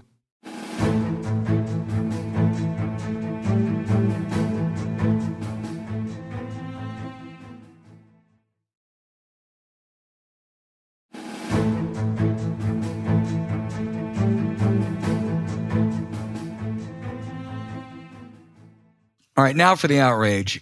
I fell in love with politics at an early age with John F. Kennedy's presidential candidacy, to the dismay of my Republican dad. Then my political icon was Robert F. Kennedy, who, if he had lived, as Mark Shields often said, would have been president and could have changed America.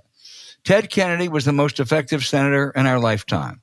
And the next generation of Kennedys and Shrivers, while full of heartbreak, continued to make important contributions to American public life.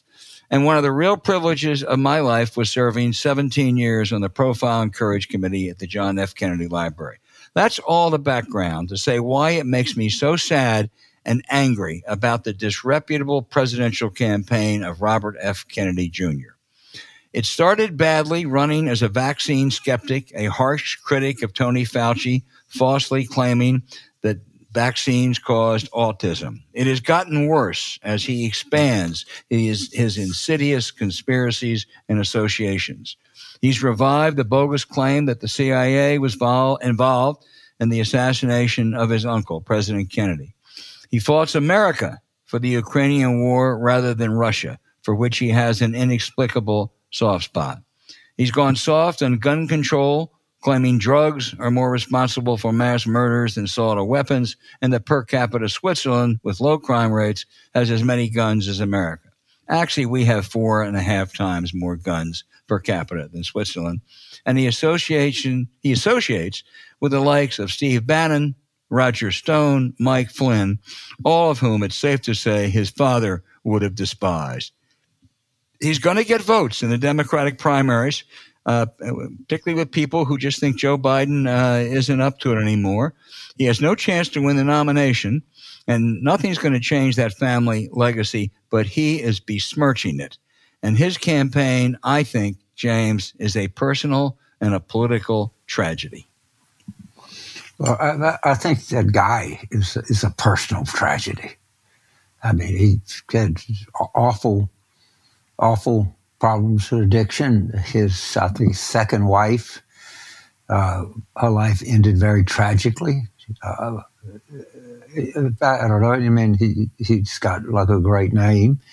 He hangs out makes very poor choices about some of his policy positions and a lot of his friends. But what really worries me, and I think this is the underword story. I mean, and Robert F. Kennedy Jr. has got the name. He's going to get votes in some place, but the residue of him is going to be in Cornel West, who I think is very, very dangerous. Cornel West is campaign manager.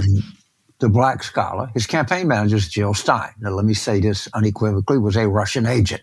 I don't think she really tried to hide it. She was photographed with General Flynn and Vladimir Putin prior to 2016 election. She did a video denouncing the United States from Red Square.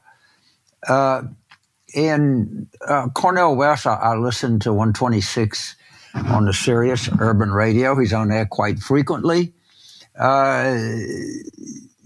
It doesn't take a lot of votes. Remember, Jill Stein, who's never exposed for what she was, a Russian agent, got more votes in Pennsylvania than Hillary won by, got more votes in Michigan than Hillary won by, got more votes in Wisconsin. Than Hillary lost by. Than Hillary lost by.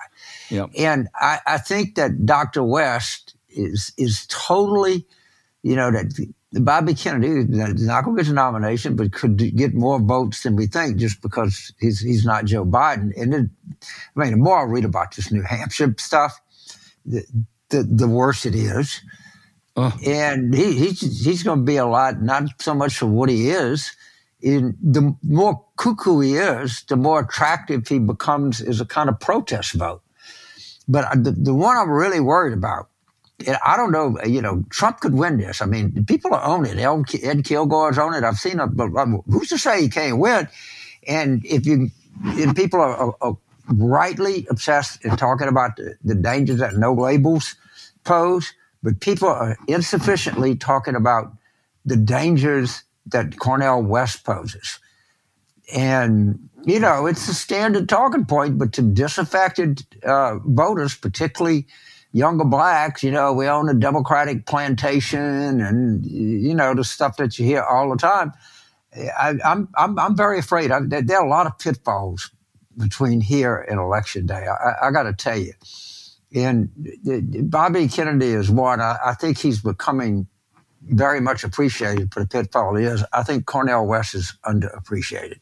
Yeah, no, I think you're right. Someone said to me today, look, the only way Trump can get off is if, he gets convicted, and the only way to get off is if, elected president, he pardons himself. I said, yeah, I agree. And there's almost a 50% chance that'll all occur. That's what's frightening. And, in 40, he can win with 40. He's never got over 47. Yeah. All right. Yeah. He doesn't need 50. Right. Understand that. This is a danger point. And, I think the party's going to have to make, what I really think we are, Albert. I think, when I say everybody, I know I'm being overly, but there is this persuasive view that I agree with. Joe Biden is a great guy. He's led a real life.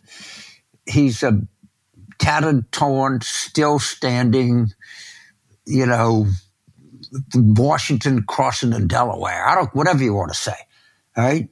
He's a decent guy who's had a really decent life. He has been opposed and vilified by some of, not the worst people in the United States, some of the worst people in all of humanity.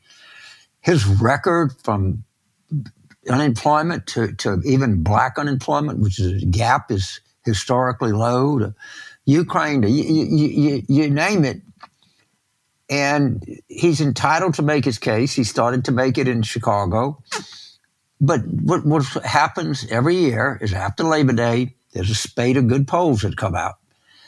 And if these polls don't improve, the panic is going to set in. I can feel it. It's like, we owe it to you.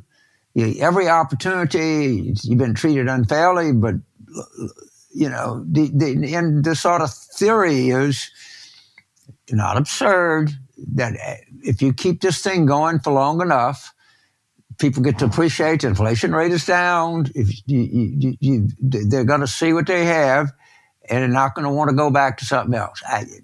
That's a totally legitimate theory, but at some point, it's got to start working. It does, James, and I think they have a great message to sell. He just can't sell it. Now, let me just say, when I hear people like Congressman Ronnie Jackson say that he is cognitively impaired, cognitively disabled, Ronnie Jackson was the White House physician. He was drunk. I mean, honest, can you imagine a physician taking care of the president, according to people who work with him, was drunk? That's why he couldn't be confirmed for a cabinet post.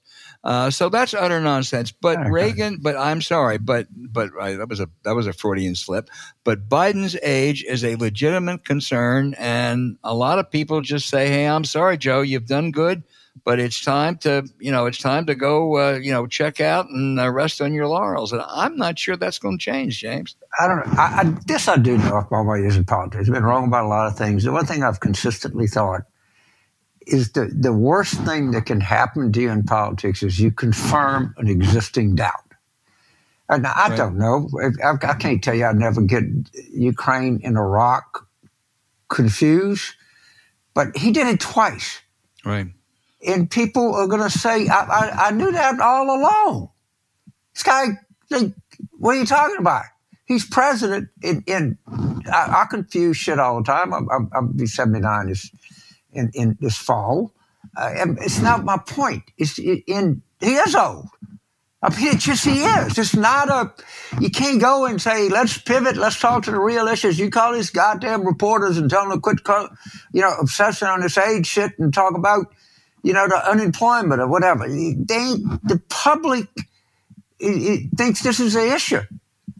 And anything if he says 99 things right and one thing wrong, oh, goddamn. They're going to obsess on the one fucking thing. They're not going to talk about how he met with the German chancellor, the Japanese prime minister, and, brought a wealth of experience and negotiating ability. And no, it don't work like that. I mean, it's all true. It's an old, stupid analogy, but it's true. 99 planes land safely. Who cares? Oh, shit, one goes in the Potomac, and guess what? They're all out there covering it. Well, if we do reach that point right after Labor Day, as you have said, and I totally concur, there are some very attractive options out there. I'm afraid I would bet against reaching that point, but who knows? Let's see. Yeah, I don't either. But I do know this: it's in the ether. This ain't something that we're making up on this show. Right. I'm not looking around corners and saying, gee, look how prospective that guy was. I mean, it is a water cooler, kitchen table conversation, period. Yep. End of discussion. Yep. Okay.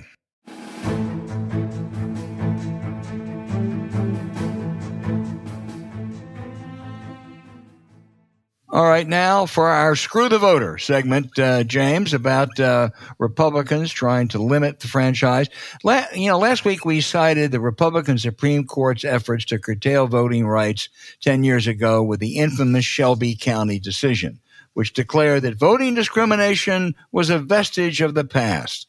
Well, our friends at the Brennan Center looked at Shelby County before and after that decision, put out a new report this week. Before, any gap between the percentage of white and black voters there had almost disappeared. Now, there were several factors. The popularity of Barack Obama, the first black president, certainly was one. Another was enforcement of the Voting Rights Act. If they changed their voting laws, they had to get approval from the Department of Justice. If they didn't change their voting laws, no problem. Chief Justice Roberts and his Republican majority decided, hey, that's no longer necessary. There's no more discrimination. Well, the gap between white and black voters ever since that decision has been surging. It more than doubled in the next few elections as Alabama and Shelby County, no longer accountable, passed restrictions like tough voter ID requirements that they knew would fall heavier on voters of color. This was true in some other southern states, too, that escaped accountability. Now, whether it was naive or politically intentional, the Republican majority in that infamous case shamefully set back voting rights. And that's a price I think we're paying today. Well, don't worry. New York Times, in the name of access, will come up with an excuse for it. But I will say that the Brennan Center, and it's not just because Michael Waltman's old friend, old war room guy, they ought to get the goddamn Nobel Prize. Okay?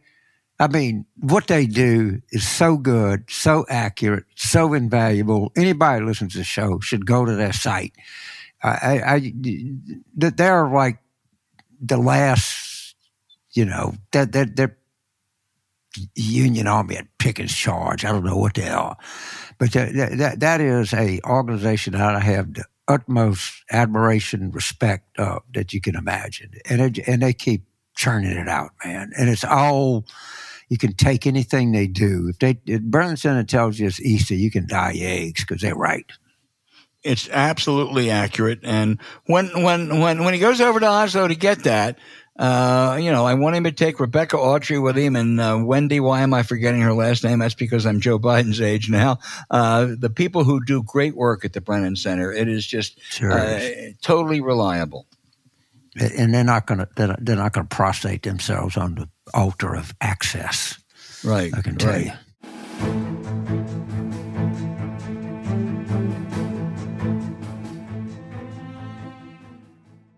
Okay, now for our questions from our listeners, which are always good. And if anything, actually keep getting better, James. They're current, they're perceptive, and they make you think. I want to start with Jeff in Centennial, Colorado.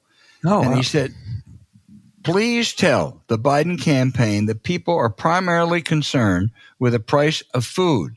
Start telling voters how he plans on getting prices lowered, including elimination of corporate greed. Come up with a solution to this problem, and voters will be the path to your door. When will we get back to the economy? Well, first of all, Centennial, Colorado, I was a younger man. I read a book by James Michener called Centennial that really gave me a lot of appreciation for the kind of history of Colorado. And, the culture and customs have become obviously a very popular and cutting edge and prosperous state. So I appreciate your question. And just a long time ago, I read a book, and it was pretty. I thought it was highly informative. First of all, you're right about food costs, and it's something that people encounter every day. I just give you an example. It's not food, but it's fuel. Sheetz is a kind of popular convenience store, gas station up and down the East Coast. I think its outfit's kind of out of Pennsylvania, but they're mostly in rural and suburban areas. And over 4th of July weekend in Woodstock, Virginia, which is in Shenandoah County, Deep Red, they had a promotion throughout there, and you could get gas for $1.76 a gallon.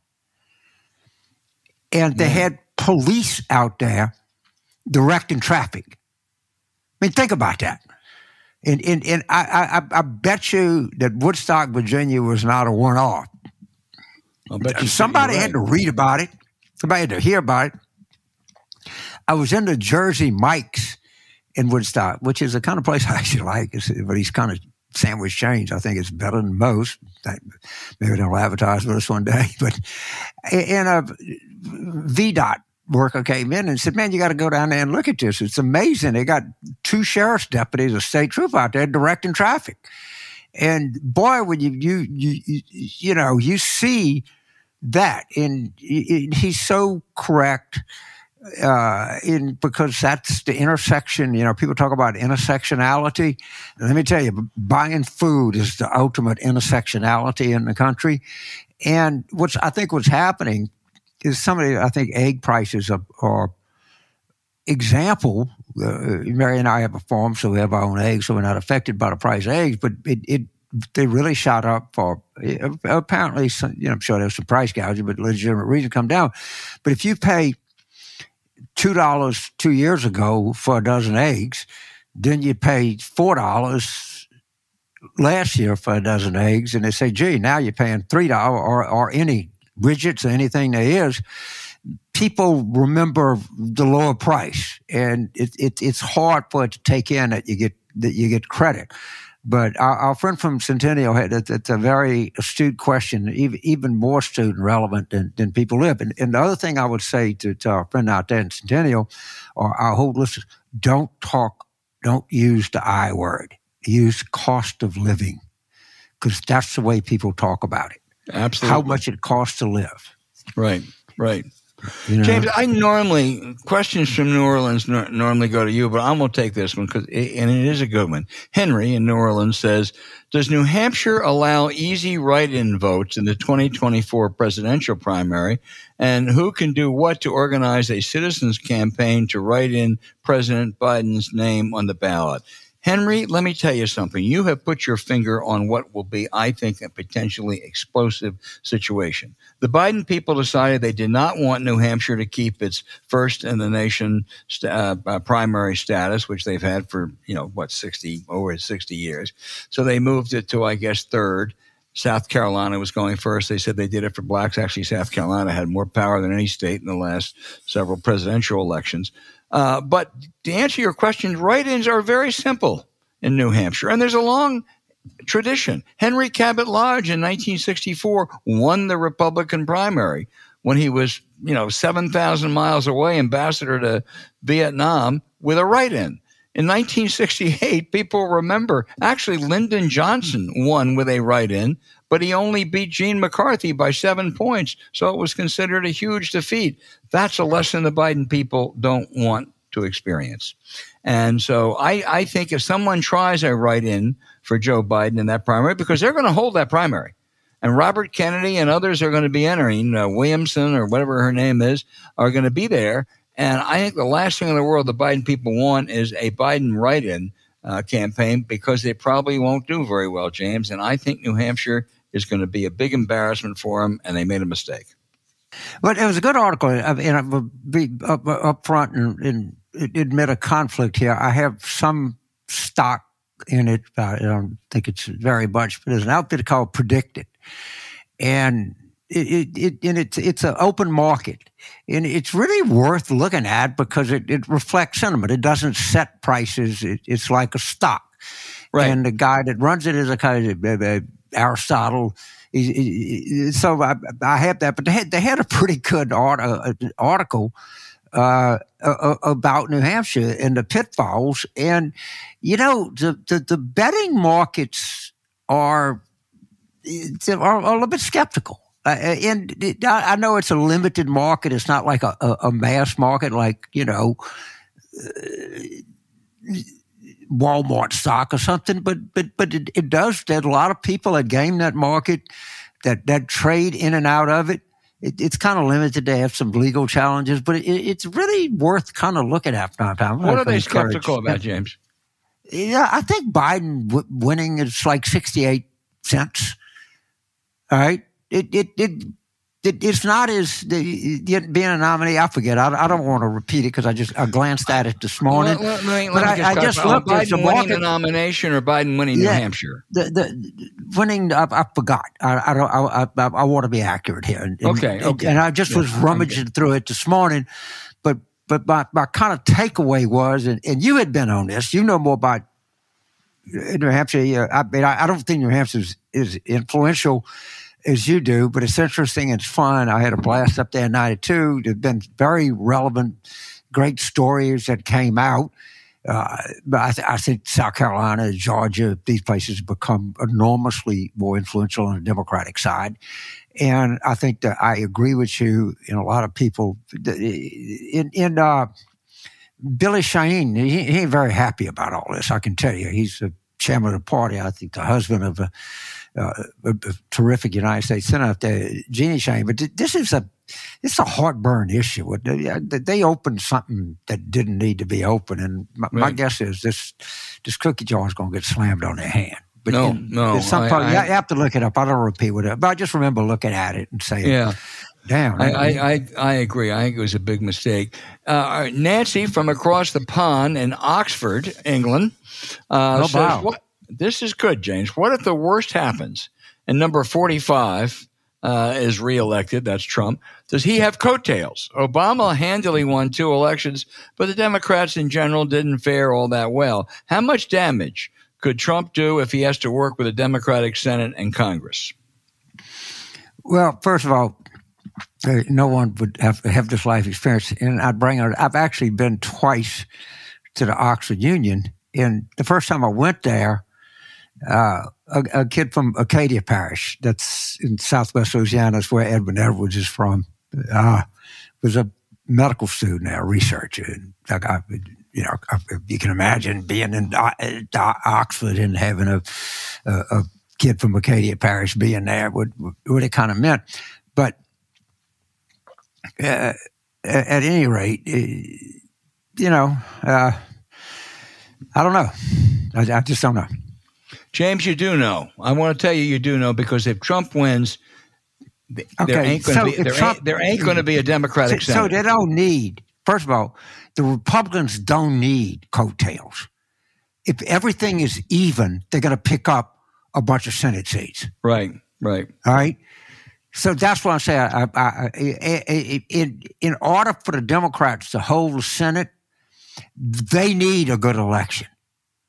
We can't keep the Senate without a like 52.5%, 53% win. Yep. It's not going to happen. And people got to understand, it's not just the presidency that's at risk here. And where did I see a piece? It was in the Times. It was a Tom Edsall piece. And people are starting to say what we hear too, that the Democrats could have a big win if it's not Biden. And I'm pretty sure it was in an Edsall piece. It was kind of long. Tom Edsall has a good piece on how the number of non-college educated whites right, that the demographic deck is moving our way. Right. But if we don't take advantage of it, we don't need, when I say no coattails, if it's a 50-50 or if we win, if we have a repeat of 2020, and let's assume that Cornel West and no labels and everything don't quite get it over the finish line, and Biden wins, 11,000 votes in Georgia and Arizona and 6,000 in Nevada and 20,000 in Wisconsin. Shit, we could lose 5 Senate seats. And we don't have any chance at pickups in places like Texas, Florida, Indiana, which probably in order are 3 best chances. You're going to win that without something big going on. So I guess the reason that I'm skeptical is a tie does not go to us. Right. A tie goes to them. Yep. And, maybe you pick up 8 House seats and you lose 4 Senate seats, and you win the presidency. Well, you kind of ain't won shit. Right. Right? Nancy, James, you're absolutely right. And Nancy, I'll say, even if he should end up with a Democratic Congress, which he won't if he wins, we're talking about Trump, the damage he can do is incalculable, starting with pardoning himself, then cutting off aid to Ukraine, appointing some of the worst people you've ever known in your life. So, it's beyond nightmarish. Yes. Yes. But we don't need a break even. A tie goes to them. Right. It don't go to us. Right. The country doesn't win with a tie. The country doesn't even win with a close call. I agree. The country needs a decisive Democratic victory. And by the way, it's not impossible at all. John in Philadelphia says Republicans seem to have taken to accusing Democrats of being pedophiles. This is an extremely serious and unfair accusation, but I don't see Democrats fighting back. Why don't the Democrats have a full court press of messaging and legal action? John, I'm going to give you a 2-word answer if that issue comes up. Mallory McMurrow. That's it. Remember, Mallory McMurrow. She was the Michigan state legislator who some right-winger accused her of being a groomer, and she went on the floor, and she just devastated that woman. She slam dunk understates the case. She's now, by the way, the whip, and she's a woman with incredible future. But if that issue ever comes up, John, I want you to go read Mallory McMurrow's speech. I think it was last year, James, when they accused her of being a groomer. So I have to maybe do some research, or somebody can. If you look at, substantial cases of pedophilia, I bet you that there are more right-wingers involved with this than people, easily identifiable as right-wingers, preachers, and if you count the preachers, for sure. What about Dennis Hastert? Wait a minute. The longest-serving Republican Speaker of the House in history. The longest-serving Republican Speaker of the House in history is in the penitentiary for pedophilia. And of course, they don't mention his name. You know who else doesn't mention his name? Democrats and the press. You want to talk about pedophilia? Let's talk about pedophilia. All right? Let's do that. Let's have this conversation. Let's have the conversation about Bernard Law, who basically endorsed George W. Bush in 2000. Do you really want to talk about this? Let's have the conversation. Okay, John, you got lots to answer, to tell people to answer if it comes up. Colin in Mobile, Alabama. James, this is something you know. He says the Supreme Court decision in Allen v. Milligan will lead to the creation of a second majority-minority district in Alabama. That was one of the few good decisions that have come out of this court. This could also lead, he suggests, to maps of states like Louisiana and South Carolina being re-examined. He wants you to confirm that, and how might this change the strategic decision-making for the 2024 congressional elections? Yeah, first of all, I think if the observation is valid, in probably there's 3 or 4 House seats there, which is not chopped liver, as they would say on the East Coast. You know, some of the gerrymandering in places like North Carolina could probably hurt us. Yeah, but you take what you get. And I'm not a fan at all of the Supreme Court. I think this was, they did this for political cover. But you know what? We are going to pick up a few seats on this. Right. Pretty clear that we are. Pretty clear. Well, and that's good news. You can't hurt. The other thing, you're just going to make the right in places like Alabama and Louisiana. They don't even have to worry about it. They don't care about it anymore. But it's 96% good news. We have a final question to you, James, and there's 2 questions. They're almost identical. Richard in Sunnyvale, California. That's close enough to the Apple headquarters. And Daniel in San Juan Capistrano says, Republicans say we're not electing Biden president. We're voting for President Harris, given the age issue. Would the Biden ticket be enhanced with a more dynamic VP? I'm proud of Biden for choosing her in the first place, but her term has been less than inspirational. Given his age vulnerability, would that be offset with a different running mate? All right. Oh, wow. Okay. First of all, you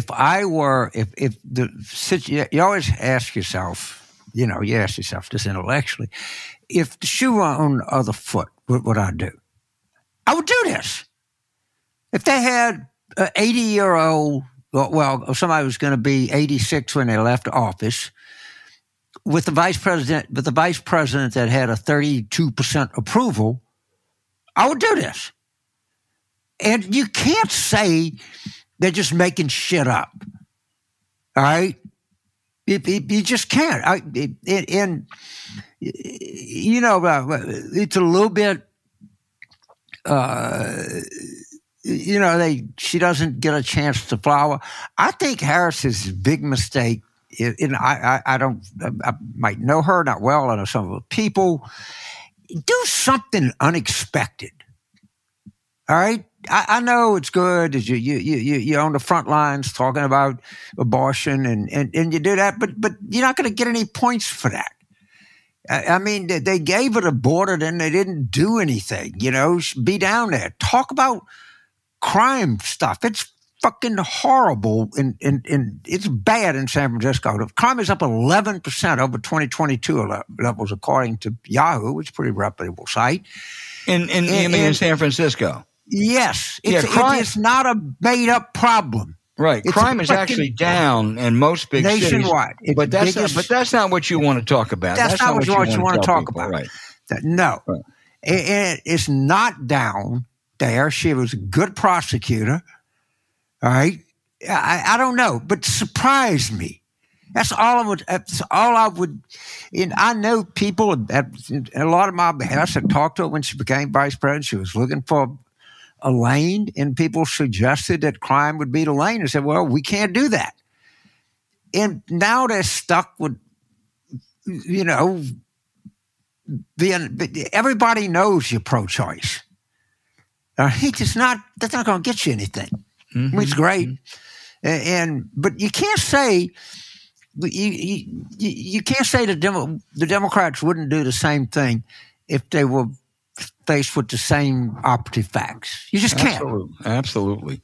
Well, listen, those questions, they get better, I think, every week. If we didn't get to yours, please send it in again next week. We'll make sure we get to it next week.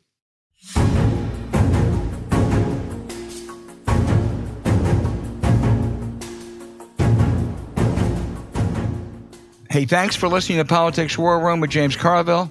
I'm Al Hunt. Don't forget to send your questions for us by email to politicswarroom@gmail.com or tweet them for next week's show at Politicon. Following this episode, we'd really appreciate it if you check out the link to our sponsor, Real Paper, in the show notes. We deeply thank you for supporting them, because when you do, it helps make this podcast happen. Now, to keep up with us, subscribe to Politics War Room on Apple Podcast, Spotify, Stitcher, or wherever you listen. Please rate the show with a 5-star review. We'll be back next week with another show as we continue our War Room planning.